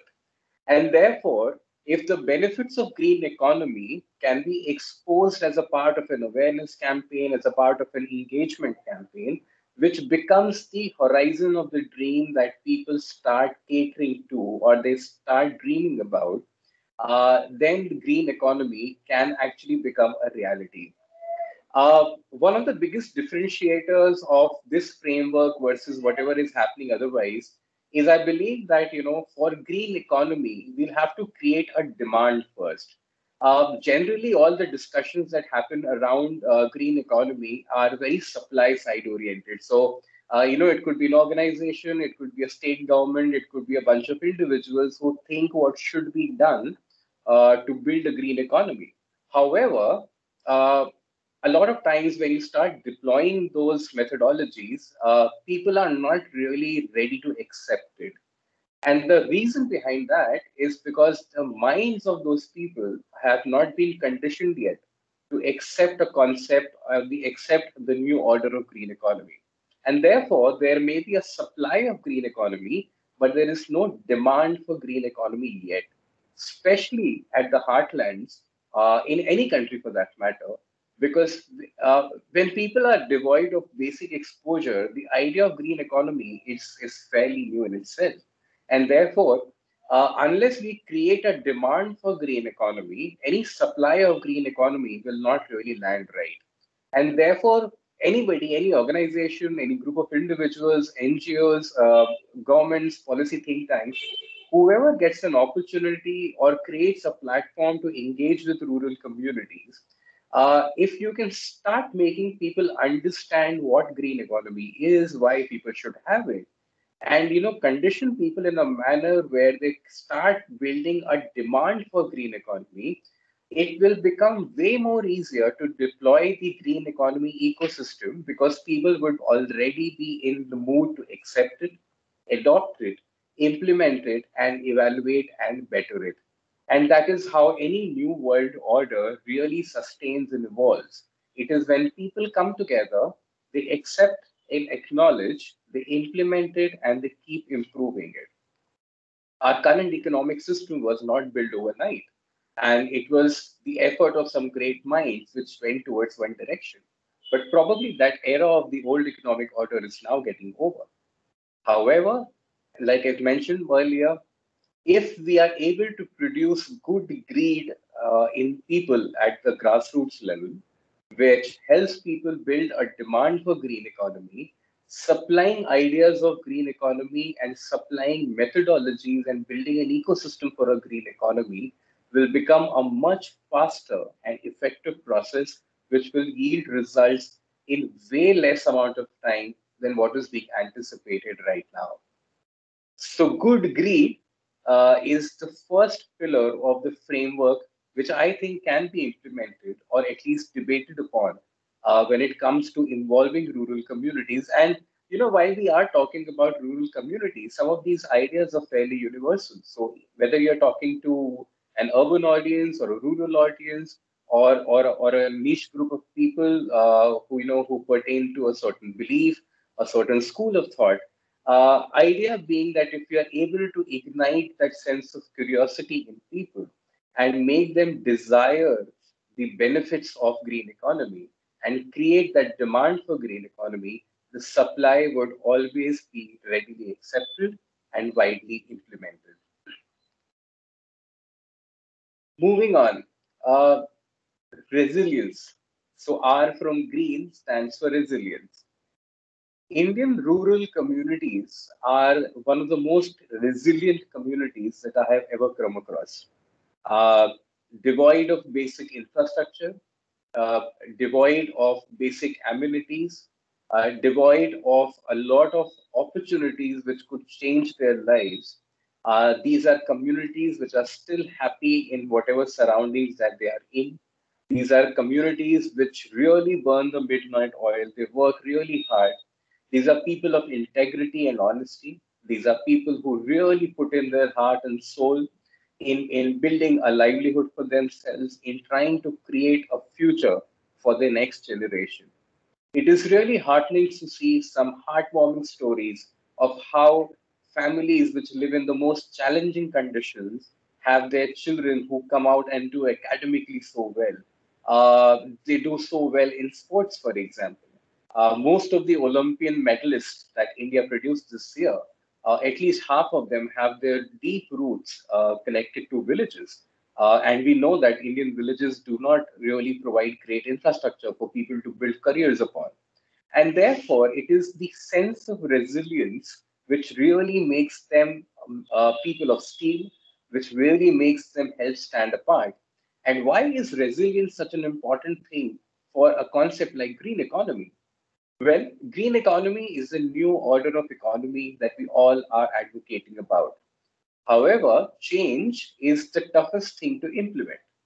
For an economic system which has persisted for so long and yielded results for a lot of us, it will be a difficult process to bring about changes in that. It will be a difficult process to change the fundamentals on which our society operates.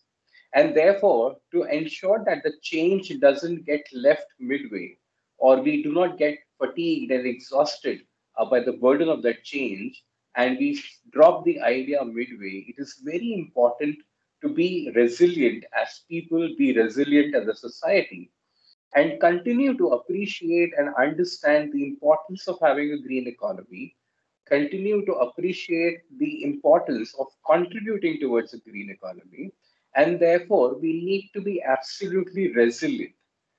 And rural communities, again, I'm talking about not just their scale, but also the psychographics in terms of how well can communities sustain change, how well can they introduce and build upon it.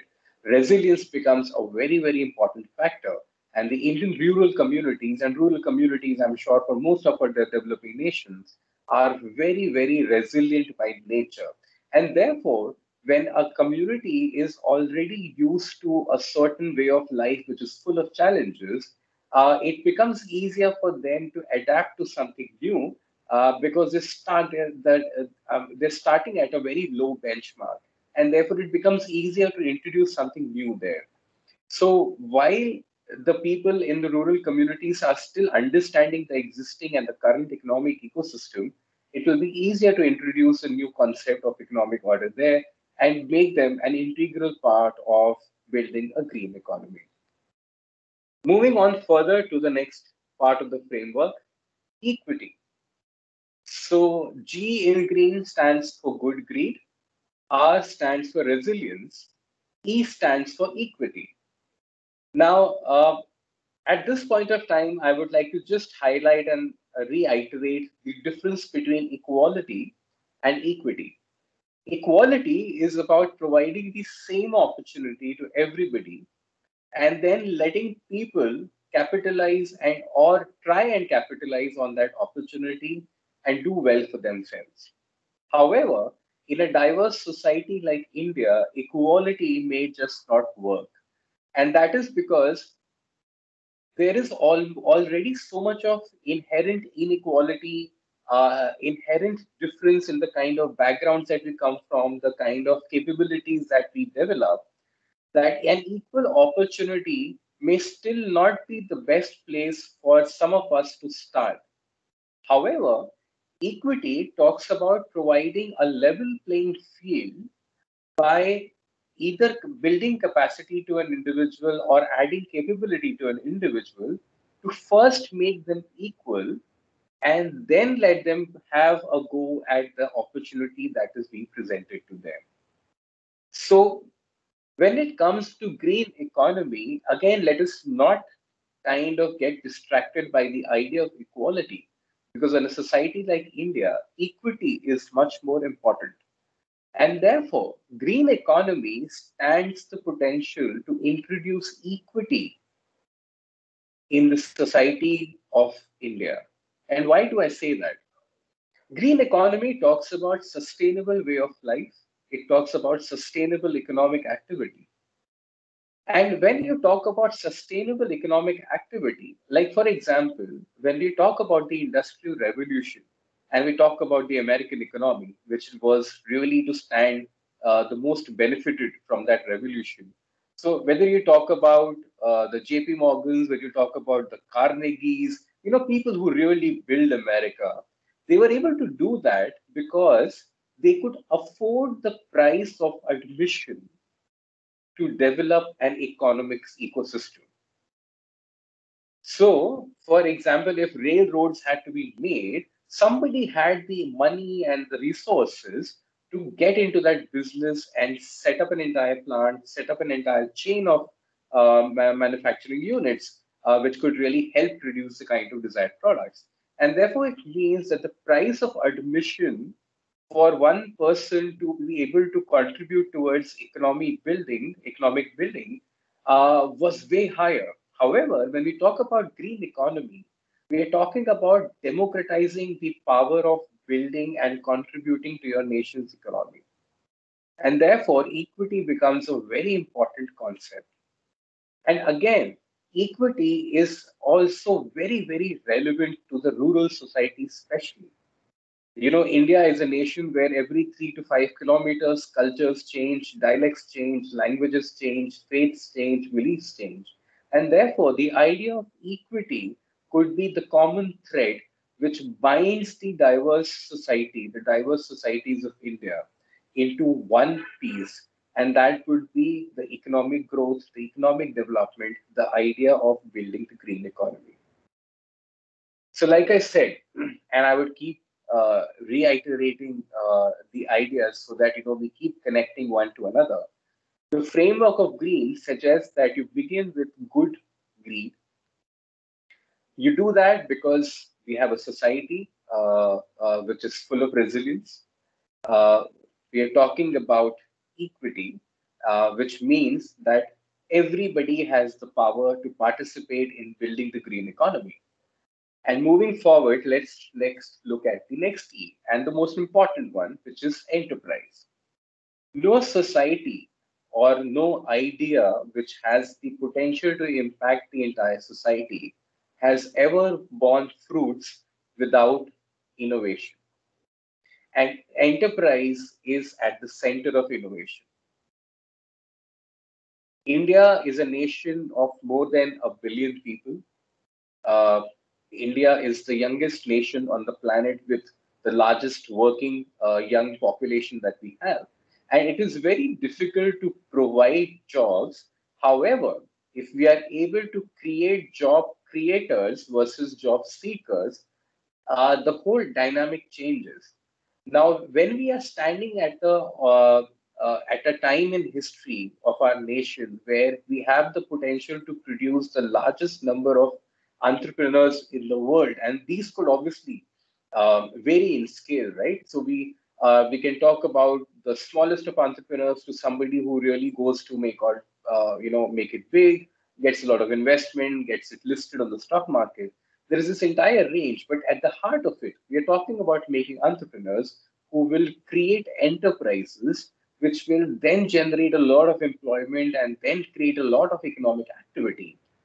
Now, correcting a wrong path is way more difficult versus ensuring that something new which is starting, it starts right. Right? It's absolutely common sense. And therefore, for India, we stand at a very important point in history. This is an opportunity that we cannot lose as a nation. This is an opportunity that we as a generation cannot lose. And that is that if we are going to produce such a large number of entrepreneurs who are going to be the job makers, who are going to be the people who will drive the economy of our large nation, why can't they be conditioned? Why can't they be made aware? And why can't they be empowered to create enterprises which will contribute towards green economy and not build enterprises which later on in their life cycle will have to eventually come to green economy, which could obviously be much more difficult and tougher for them. And therefore, as an ecosystem stakeholder that all of us are, tomorrow a lot of these young students will go on and become entrepreneurs in their own right. It will be absolutely magical if all of us can make each other understand the importance, the significance of green economy, and all the new enterprises that are now coming up and are going to come up in the next few years are kind of designed in a manner where the output that they produce, that entire value chain is green, right? And this is going to be absolutely fantastic. So, good greed, resilience, equity, enterprise, and the last pillar of this framework is nation building. End of the day, for a diverse country, for a group of people who are so different from each other, you need something which puts us together. And we, as people, are deeply patriotic. Also, what we are trying to do here at an individual level and maybe at a collective level is eventually going to do some sort of nation building. And when I'm saying nation building, what I'm trying to say is that India has operated in a traditional ecosystem which was given to us by the larger economies, by the more established economies. However, we now stand at a time where we are in the position to build our own economic order.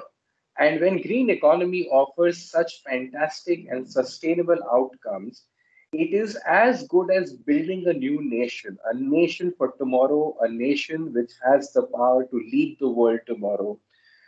Not just because of our spiritual heritage of the kind of rich history that we have, but because the potential of writing history again in the future by leading the world through the most modern school of thoughts, through the most modern ideas, through the most sustainable ideas, through the most green ideas, is something that we should definitely take this as a nation building exercise.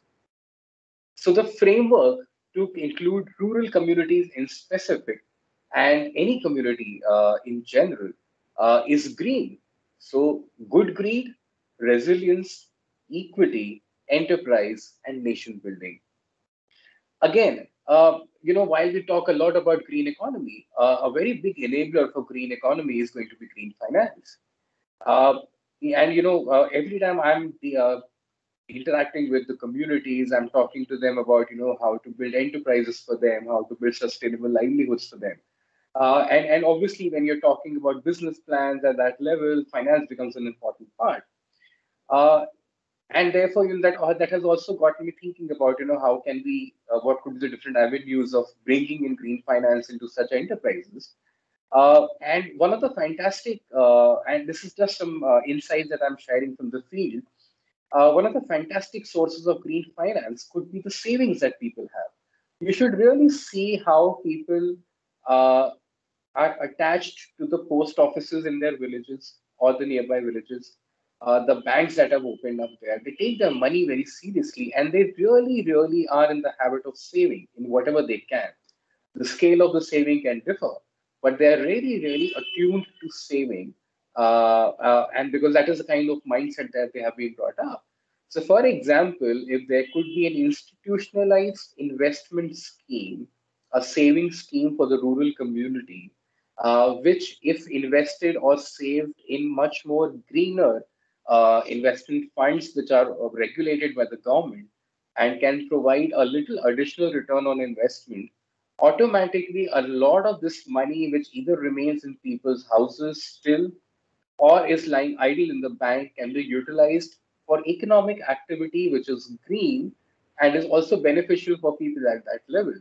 Now, with that additional disposable income, people are really free to do a lot. They can invest it in their own healthcare. They can invest in their children's future, their education. They can invest in starting something that, an enterprise of their own. There is so much that can be done. And therefore, when you mobilize a community, what I'm trying to say is when you mobilize a community, it just does not open one window. It opens up doors of opportunity, because when you start with something with a community, and once the community starts believing in you, once the community understands the benefit of what you are trying to do, suddenly you're brainstorming that problem with multiple brains of that community. And these are people who may not be having the best of academic degrees with them, but these are people who have studied in the school of life, and they have a lot of practical understanding, and they have a lot of wisdom, and some of the ideas that can come from them can be really, really path breaking. And therefore, this community interaction can really be a game changer in terms of how better can a green economy ecosystem be built there. So this is more or less the framework, an idea, a school of thought that I wanted to share with your young minds, with the hope that whatever I'm experiencing on ground and whatever insights I could have taken out and shared with you, you will apply your minds, you will apply your thoughts and original ideas, and probably we can co-create an action plan or something which takes the idea of green economy to everybody, and makes everybody a part of it. And like I mentioned earlier, I strongly believe that a nation will truly become a green economy only when the ability to build it lies in the hands of all and not just few. We are talking about, we keep hearing about income inequality and how there is so much of inequity in the world. And this is probably also a great opportunity to eradicate all those evils from our society. Because when we are talking about introducing and installing a new economic world order, it is a fantastic opportunity that we do it in a manner, we lay the foundation in a fashion where it becomes extremely difficult for people to manipulate it and eventually not become hoarders of wealth, even in the green economy. But it remains much more like a blockchain phenomena, where everybody is the owner of what they're doing, and it is not concentrated in a few hands. So let's make green economy an idea true, and an idea which is something which is implemented in its right spirit and is implemented by all and not just few.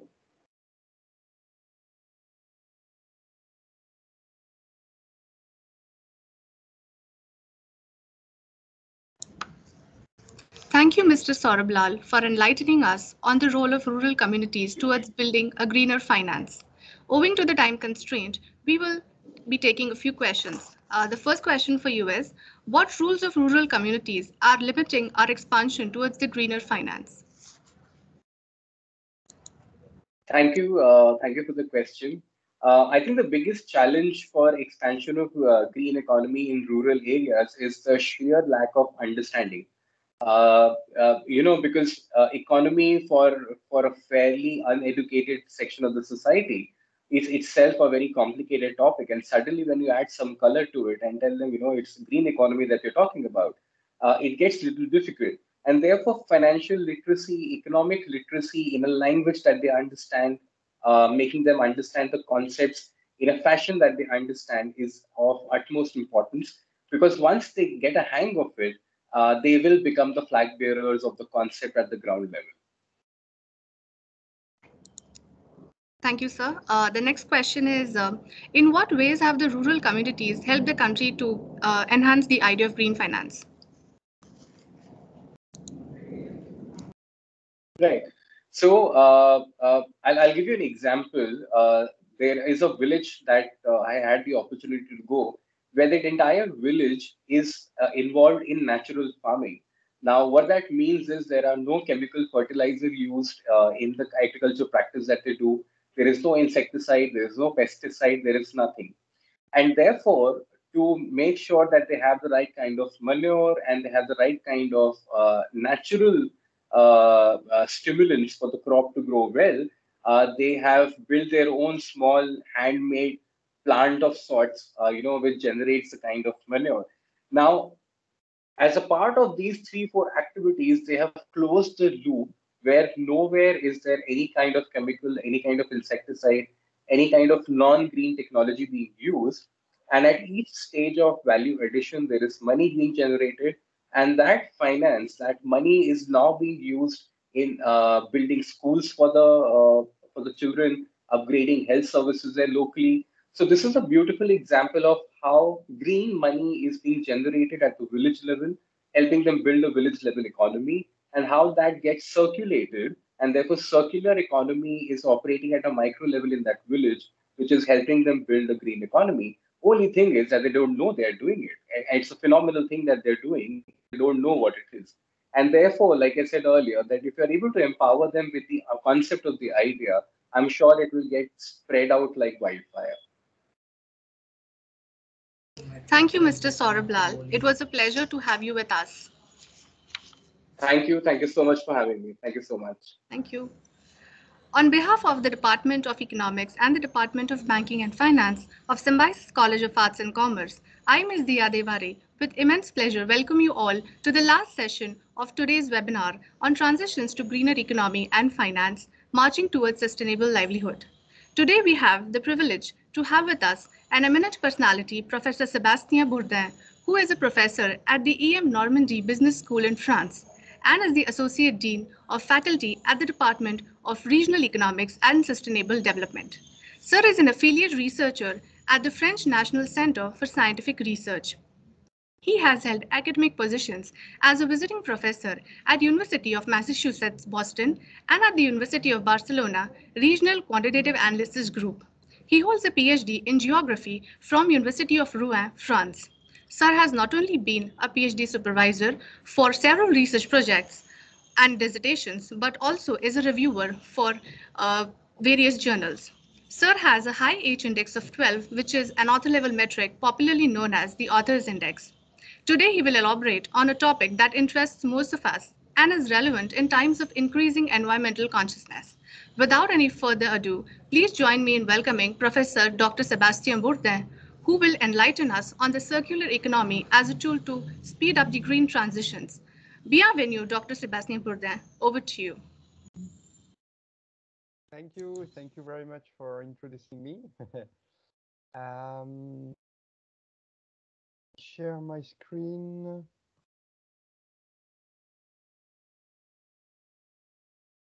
Yep, here. So your voice is a little low, I guess. All right. Can you please increase the volume? Is it okay? Do you yes, hear sir, me? Yes, sir. Now it's fine. Absolutely fine. Thank you, sir. Perfect. So thank you for inviting me at this international webinar. This is an actual issue, the issue of the transition to a greener economy and finance. And I'm going to talk about the circular economy, which is a model, a new model that is in the move now. First of all, I just would like to come back about the global challenges that has local consequences. First, there is an issue concerning the commodity price and the volatility and the depletion of this commodity price. There is also a disruption of the markets and the production patterns, and the COVID-19 has revealed these global challenges. And the most important thing is that there are a lot of problems of pollution and environmental damage linked to the current economy that we are experiencing, meaning the linear economy. This linear economy is based on the use of external resources, and most of the territories across the world, the countries, the cities, the regions, and at the local level are dependent from different territories across the world. And this dependency today shows that and reveals some problem of geopolitical issues regarding the use of these resources that are non-renewable ones. And this question of the use of resources is a big problem today because it creates competition and inequalities between territories across the world. And as I mentioned before, we see a lot of competition about the resources across the world. And a competition and inequalities within territories. And we can see a lot of examples across the world about the inequalities that are generated by the fact that only a few people in the world are the owners of a lot of resources. So for now, we are in a linear economy, meaning that we have natural resources, we take these natural resources, we make, we consume, and we then throw the waste, and it generates a lot of environmental impact, and it is detrimental for the future challenges of the world. So the proposal here is to think differently and to move from a linear economy to a circular economy. And in this circular economy, the idea is to take raw materials once and then design the goods and the services, retail them, consume, collect, and then recycle. And if we are recycling all the goods and services that we are providing and we are consuming, then there is no need anymore to extract, to take raw materials. So this is basically the circular economy.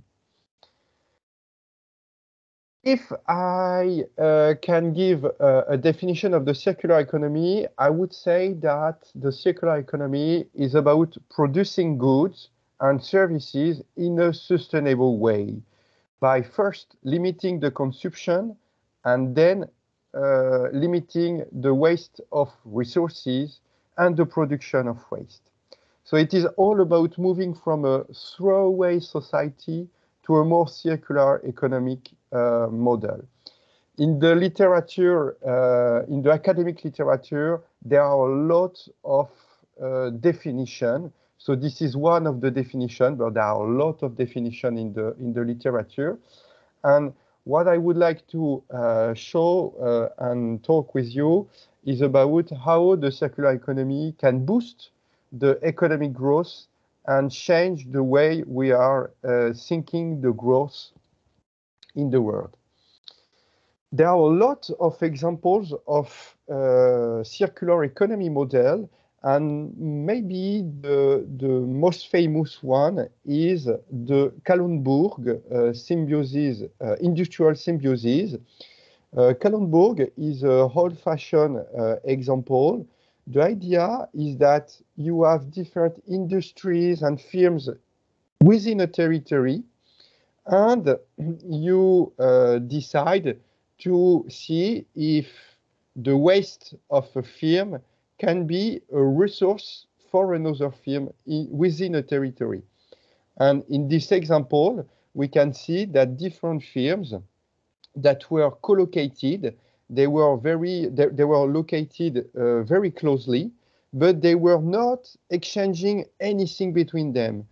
And once an elected official decided to say, okay, let's see if maybe one firm can exchange waste and take a waste for another firm to become a resource. And here, the example of Kalundborg, we can see that some firms, some SMEs, some industries are exchanging either energy or materials or waste to develop their economy and their business. And in this example, we can see that there is no need anymore to extract raw materials because we recycle the waste, we exchange resources that can be useful for other firms and SMEs. Another example, which is very well known also, is the question of the biogas. Most of the time, we are creating livestock waste, crops, wastewater, and food waste. Most of the time, this waste remains waste.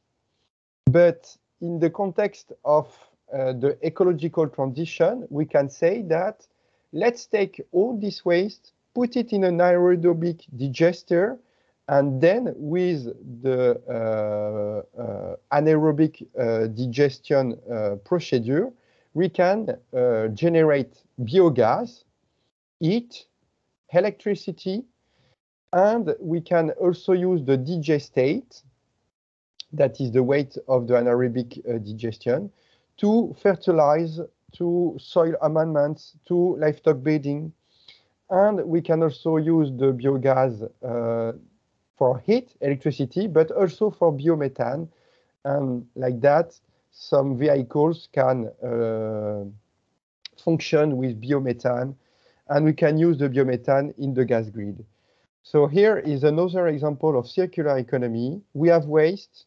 We can transform this waste to produce a new resource, here the electricity, the heat, and the biogas. And circular economy generates growth. I'm definitely convinced that it's possible. And for example, here are some data that we have collected with the Ellen MacArthur Foundation. And this data show that we are throwing away 3 million tons of plastics, 50 million tons of electronic waste, and 1/3 of all food produced.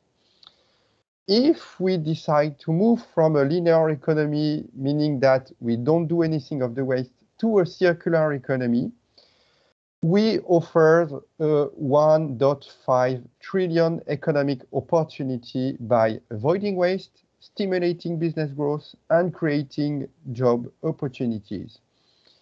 The circular economy can be a possibility to develop new business models around the recycle, the reuse, and also to generate new job, new opportunities in terms of job for local territories.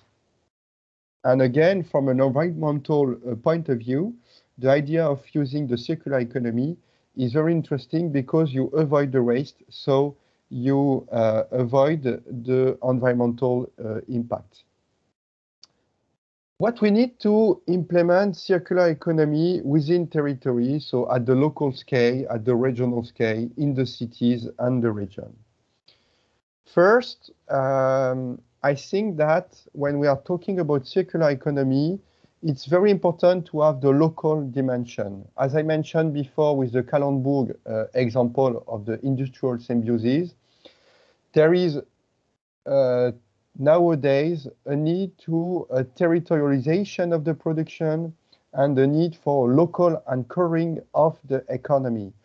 The COVID-19 has revealed that we are very dependent from some countries, more specifically China, but not only China, but we are very dependent of some countries.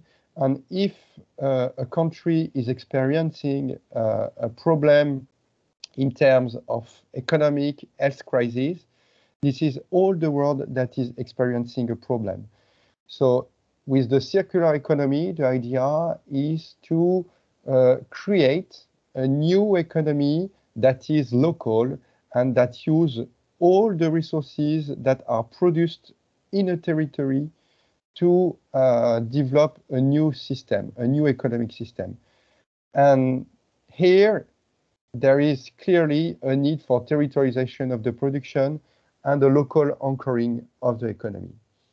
Second, if we want to implement the circular economy, it's a question also of territorial autonomy, and the question of the territorial autonomy means that you have to think about the supplies and the responsible mobilization of the resources. Third, and for me, it's the most important thing, most of the people now would like to move from a linear economy to a more sustainable economy. But what is very important in a circular economy model is that we need to get together the stakeholders of a territory, of a city, of a region.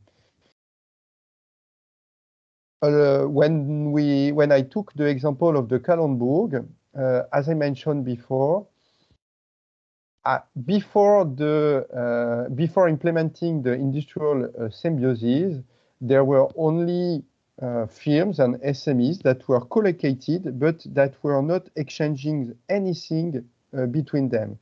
And when an elected official decided to mobilize the resources, to get together the different actors, to coordinate them, and to create a territorial governance, the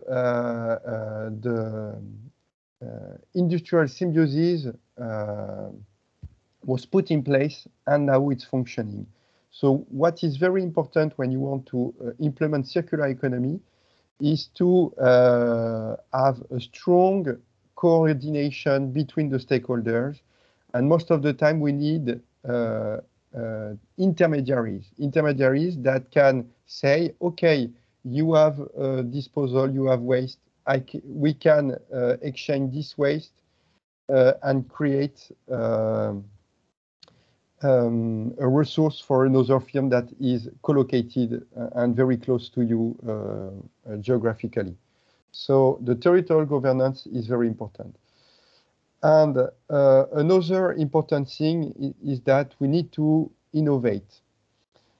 We need new technical innovation.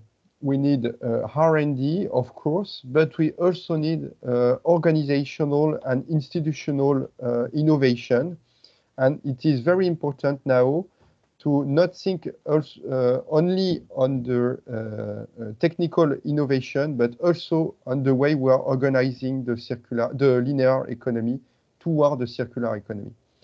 So what we need to develop the circular economy, first we need firms and SMEs that are engaged in the circular economy. So, for example, we can promote the resource efficiency in the SMEs.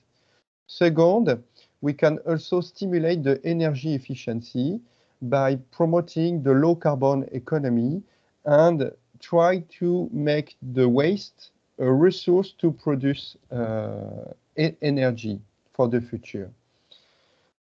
Another important thing is to think about how we are managing the waste. And a good way to boost the green growth is to think differently how we are managing the waste. And as I mentioned before, another important opportunity to develop a new sustainable economy is to invest in the research and the innovation. And to me, there is not possibility to develop a more sustainable way of developing the growth if we are not investing massively in the research and the innovation. To conclude, the circular economy is based on three principles driven by design.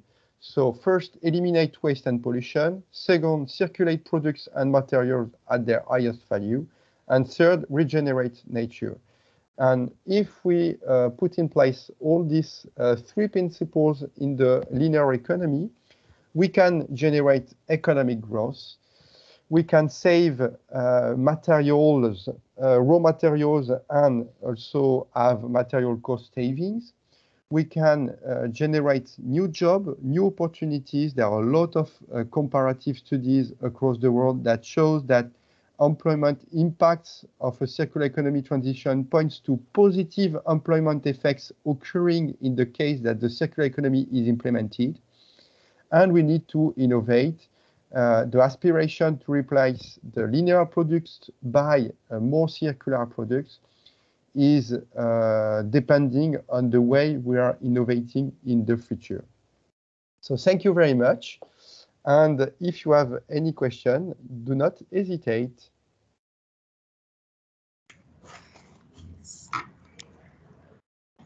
Thank you very much, Mr. Sebastien Bourdin, for your insightful thoughts on how we have moved from a linear economy to a circular economy and how it can be used as a tool to implement within the territories and how it can be it can be increased for bringing about a green transition. Thank you very much, sir. Merci beaucoup. Thank you.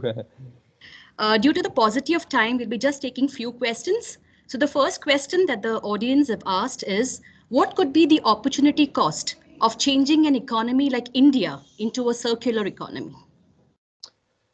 For me, India is maybe the most advanced, one of the most advanced country that can profit from the circular economy to boost the way they are, the way you are using the waste and the way you can use differently the waste.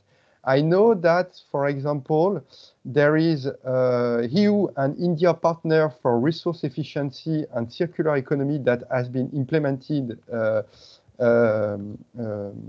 few months ago, and the idea of this meeting was to raise global population in an increasingly resource constrained world. It's one of the foremost global challenges we face today. And I know in India that there are some startups that are boosting the circular economy. And for me, in India, there are a lot of challenges because there is a high demographic growth, runaway urbanization, and sustained economic and industrial growth are just some of the many changes India is currently undergoing. And that have resulted in a sharp rise in the demand for water and the production of waste. So definitely, circular economy is very challenging for India, but is definitely important if we want to move for a greener India. Thank you. Thanks a lot for that answer. The second question that the participants have asked is, as we are all aware, the Dutch government has set the target for achieving a fully circular economy by 2050. So can we expect any developing countries to come up with similar kind of an initiative? For me, the developing countries, there is two possibilities. The first is for the developing countries is to say the developed countries has made their economy, has built their economy on a linear one, and why we need to do differently. We need to continue in the linear economy model. It functions, it generates growth, and so on and so forth. And there is a second option, and the second option is we need to do differently than the developed countries to generate growth. And if the developing countries take the second option, they will be the countries of the future, and maybe most of the developed countries will have to learn from the developing countries, because if the developing countries are more invested in the circular economy, they can be examples for the developed countries. So I'm definitely sure that the circular economy, the need for tackle the challenges like climate change, biodiversity loss, waste and pollution, it's very important, and it's the only way to move to a more sustainable economy. Thank you so much, Thank Mr. you. Sebastien. Yes, thank you very much for patiently answering all the questions. It was indeed a delight to hear you, sir. Thank you. Thank you. Thank you very much. Okay, next we move on to the last part of this webinar, which is the vote of thanks. It is said, sustainability or greener economy is not a goal to be reached, but a way of thinking, a way of being, a principle that we must be guided by. A very good afternoon to all. I, Dr. Ginny Jacob, on behalf of the Departments of Economics and the Department of Banking and Finance of the Symbiosis College of Arts and Commerce, would like to propose the vote of thanks for the Professor E.M. Dandekar Memorial Series 2021-2022.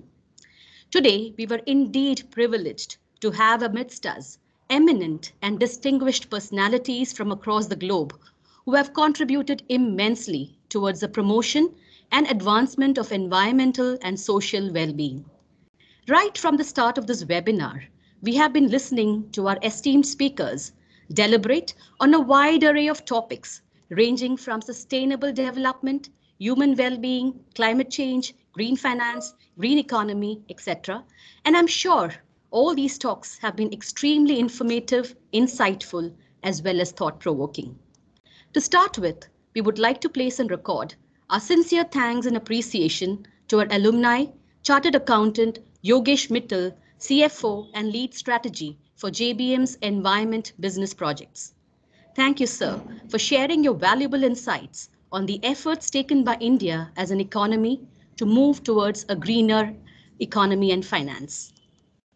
We would also like to sincerely thank Mr. Yuki Yoshida, Environmental Attache, serving in the Embassy of Japan, New Delhi, for sharing with us the Japanese experiences in transitioning to a greener economy and green finance, and also on reflecting on what India as an economy could do to improve its atmospheric environment. We are also thankful to Mr. Saurabh Lall, entrepreneur and founder of Content Culture, for highlighting the key role that rural communities contribute towards building a greener finance. Our thanks are due to Mr. Sebastien Bourdin, Professor E.M. Normandy Business School, Associate Dean of the Faculty, Department of Regional Economics and Sustainable Development, France, for sharing his rich and vast experiences with us.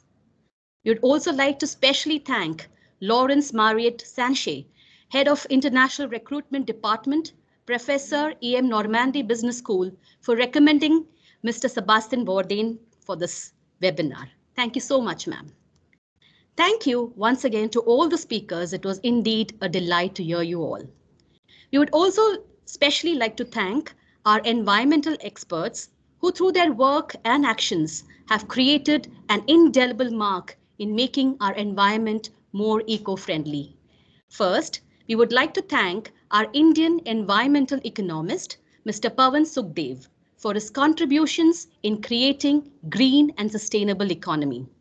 Sir is a sustainability thought leader, an experienced innovator in practice, and an influential voice amongst national environmental policy. We are also immensely proud of the contributions made by a former head of the Department of Geography of the Symbiosis College of Arts and Commerce, our very own Dr. Swati Dikshit, who has been involved in various projects related to the attainment of cleaner rivers, greener hills, and making use of eco-friendly products for sustainability.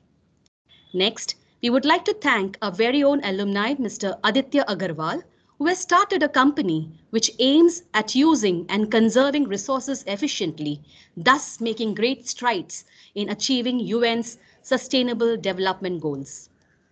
We are also thankful to Mr. Pankaj Arjun Wadkar, who has played an integral part in sustaining and conserving the environment by constructing and developing earthquake-proof houses in Japan by providing all the financial support. We truly admire and appreciate the relentless efforts and contributions that they have made towards making our environment cleaner and greener. At this moment, we would especially like to thank our principal, Dr. Rishikesh Soman, for formally releasing the book, Changing Dynamics of the Indian Economy, the Decade of 2010s and Ahead, an initiative of the Department of Economics and the Department of Banking and Finance. Thank you, sir, for your unstinted support, guidance, and motivation. We would also like to thank our Vice Principal, Dr. Tessie Thadatal, for always being there for us and for providing us with the support to connect with the resource persons for this webinar. We'd also like to thank all our well-wishers and all the distinguished academicians, industry experts, and researchers for their contributions to the book, Changing Dynamics of the Indian Economy, the Decade of 2010s and Ahead, a book which has been published in commemoration of the birth centenary of one of the greatest economists of all time, Professor E.M. Dandekar. Special thanks to all the authors who were present today for this international webinar. We'd also like to specially thank Dr. Suneni Parchere, former head of the economics department and a former vice principal, and Dr. Marcel Samuel, former head of the banking and finance department of the Symbiosis College of Arts and Commerce, for conceptualizing and initiating this idea of publishing this book. We'd also like to thank our registrar, Mrs. Gandali Parolekar, Madam, for her continuous support. We are immensely thankful to the dedicated IT support team consisting of Nitin sir and Nazir sir, who have always been there to help us. Thank you, sir, for providing us with all the required technical support and expertise. We would now like to specially thank our greatest assets, our luminous stars of Symbiosis, our Enviro ambassadors, Akhilesh, Alita, Ashwini, Ria Reddy, Nikhil, Prachi, Raj, Ria Mahajan, Sahil, Samuel, Siddharth, and Sonali. They are our students and they have contributed immensely, right from designing the e-brochures and posters to coordinating and connecting with the resource persons and also preparing the videos. Thank you, dear students. You have indeed made us proud. We would like to specially thank all the faculty and students of Symbiosis College of Arts and Commerce, as well as all the other faculty and students who have joined from the different parts of the world. We were indeed awestruck by the overwhelming response that we have received. Thank you very much to each one of you. Your participation and involvement truly encouraged and motivated us. Thank you once again. Thank you to the dedicated and versatile team of the Department of Economics and the Department of Banking and Finance, led by Dr. Sheena Matthews and Professor Dr. Nilofer Raina, for their meticulous planning and execution of this webinar. Thank you once again, everyone, for your enthusiastic participation and involvement. I would like to end the vote of thanks with a quote. It is said, "Sustainable development is the pathway to the future, a framework to generate economic growth, achieve social justice, exercise environmental stewardship, and strengthen governance." Friends, let us all strive to achieve this endeavor of ours by contributing our best in creating an ecologically inclusive environment by transitioning to a greener economy and finance, and thus march ahead towards attaining balanced and sustainable livelihood. Thank you. Participants, kindly note the link for the feedback form has been posted on the chat box. In order to avail of the participation certificates, you're requested to kindly fill up the feedback form. Thank you. Now I request our students, they have prepared something special for us, so I request them to take over.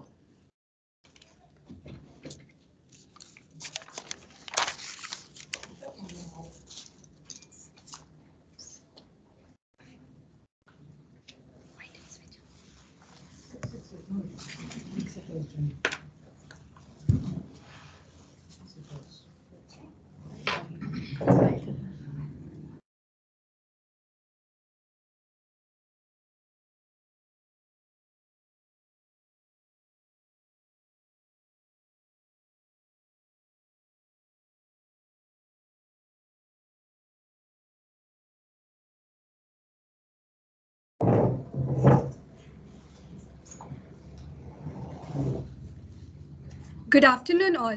I am Ashwini, a student of third year banking of this college. A curious mind often hunts for opportunities. So, to foster your creativity, Symbiosis College of Arts and Commerce presents Bankonomics 2022. This event is jointly organized by the Department of Banking and Economics. This event will go live from 26 Jan and will be open up to 2 weeks. You all might be wondering what this event is about. So let me just break the ice for you. This event consists of two competitions. One, a video making competition, and the other, an e-poster making competition. Inspired by YouTube Shorts and Instagram Reels, for the video making competition, you can gather your friends and make a 2-minute video in English. This is a platform to use your imagination. So come on, guys, bring out the influencer in you. If you are a one-man army, you would also like to go solo and make up all the videos with your own creativity. If you are coruscating idea to show social and economic impact of COVID-19 on India, the second competition is just the right fit for you. The best way to showcase all your thoughts in a single place is through an e-poster. So if you're still not convinced, I have a great news for you all. Winners will not only be rewarded with cash prize, but will also get featured on the YouTube channel of our college, and the best e-poster will also be posted on the LinkedIn page of our college. So come on guys, let's gear up for this competition. Thank you.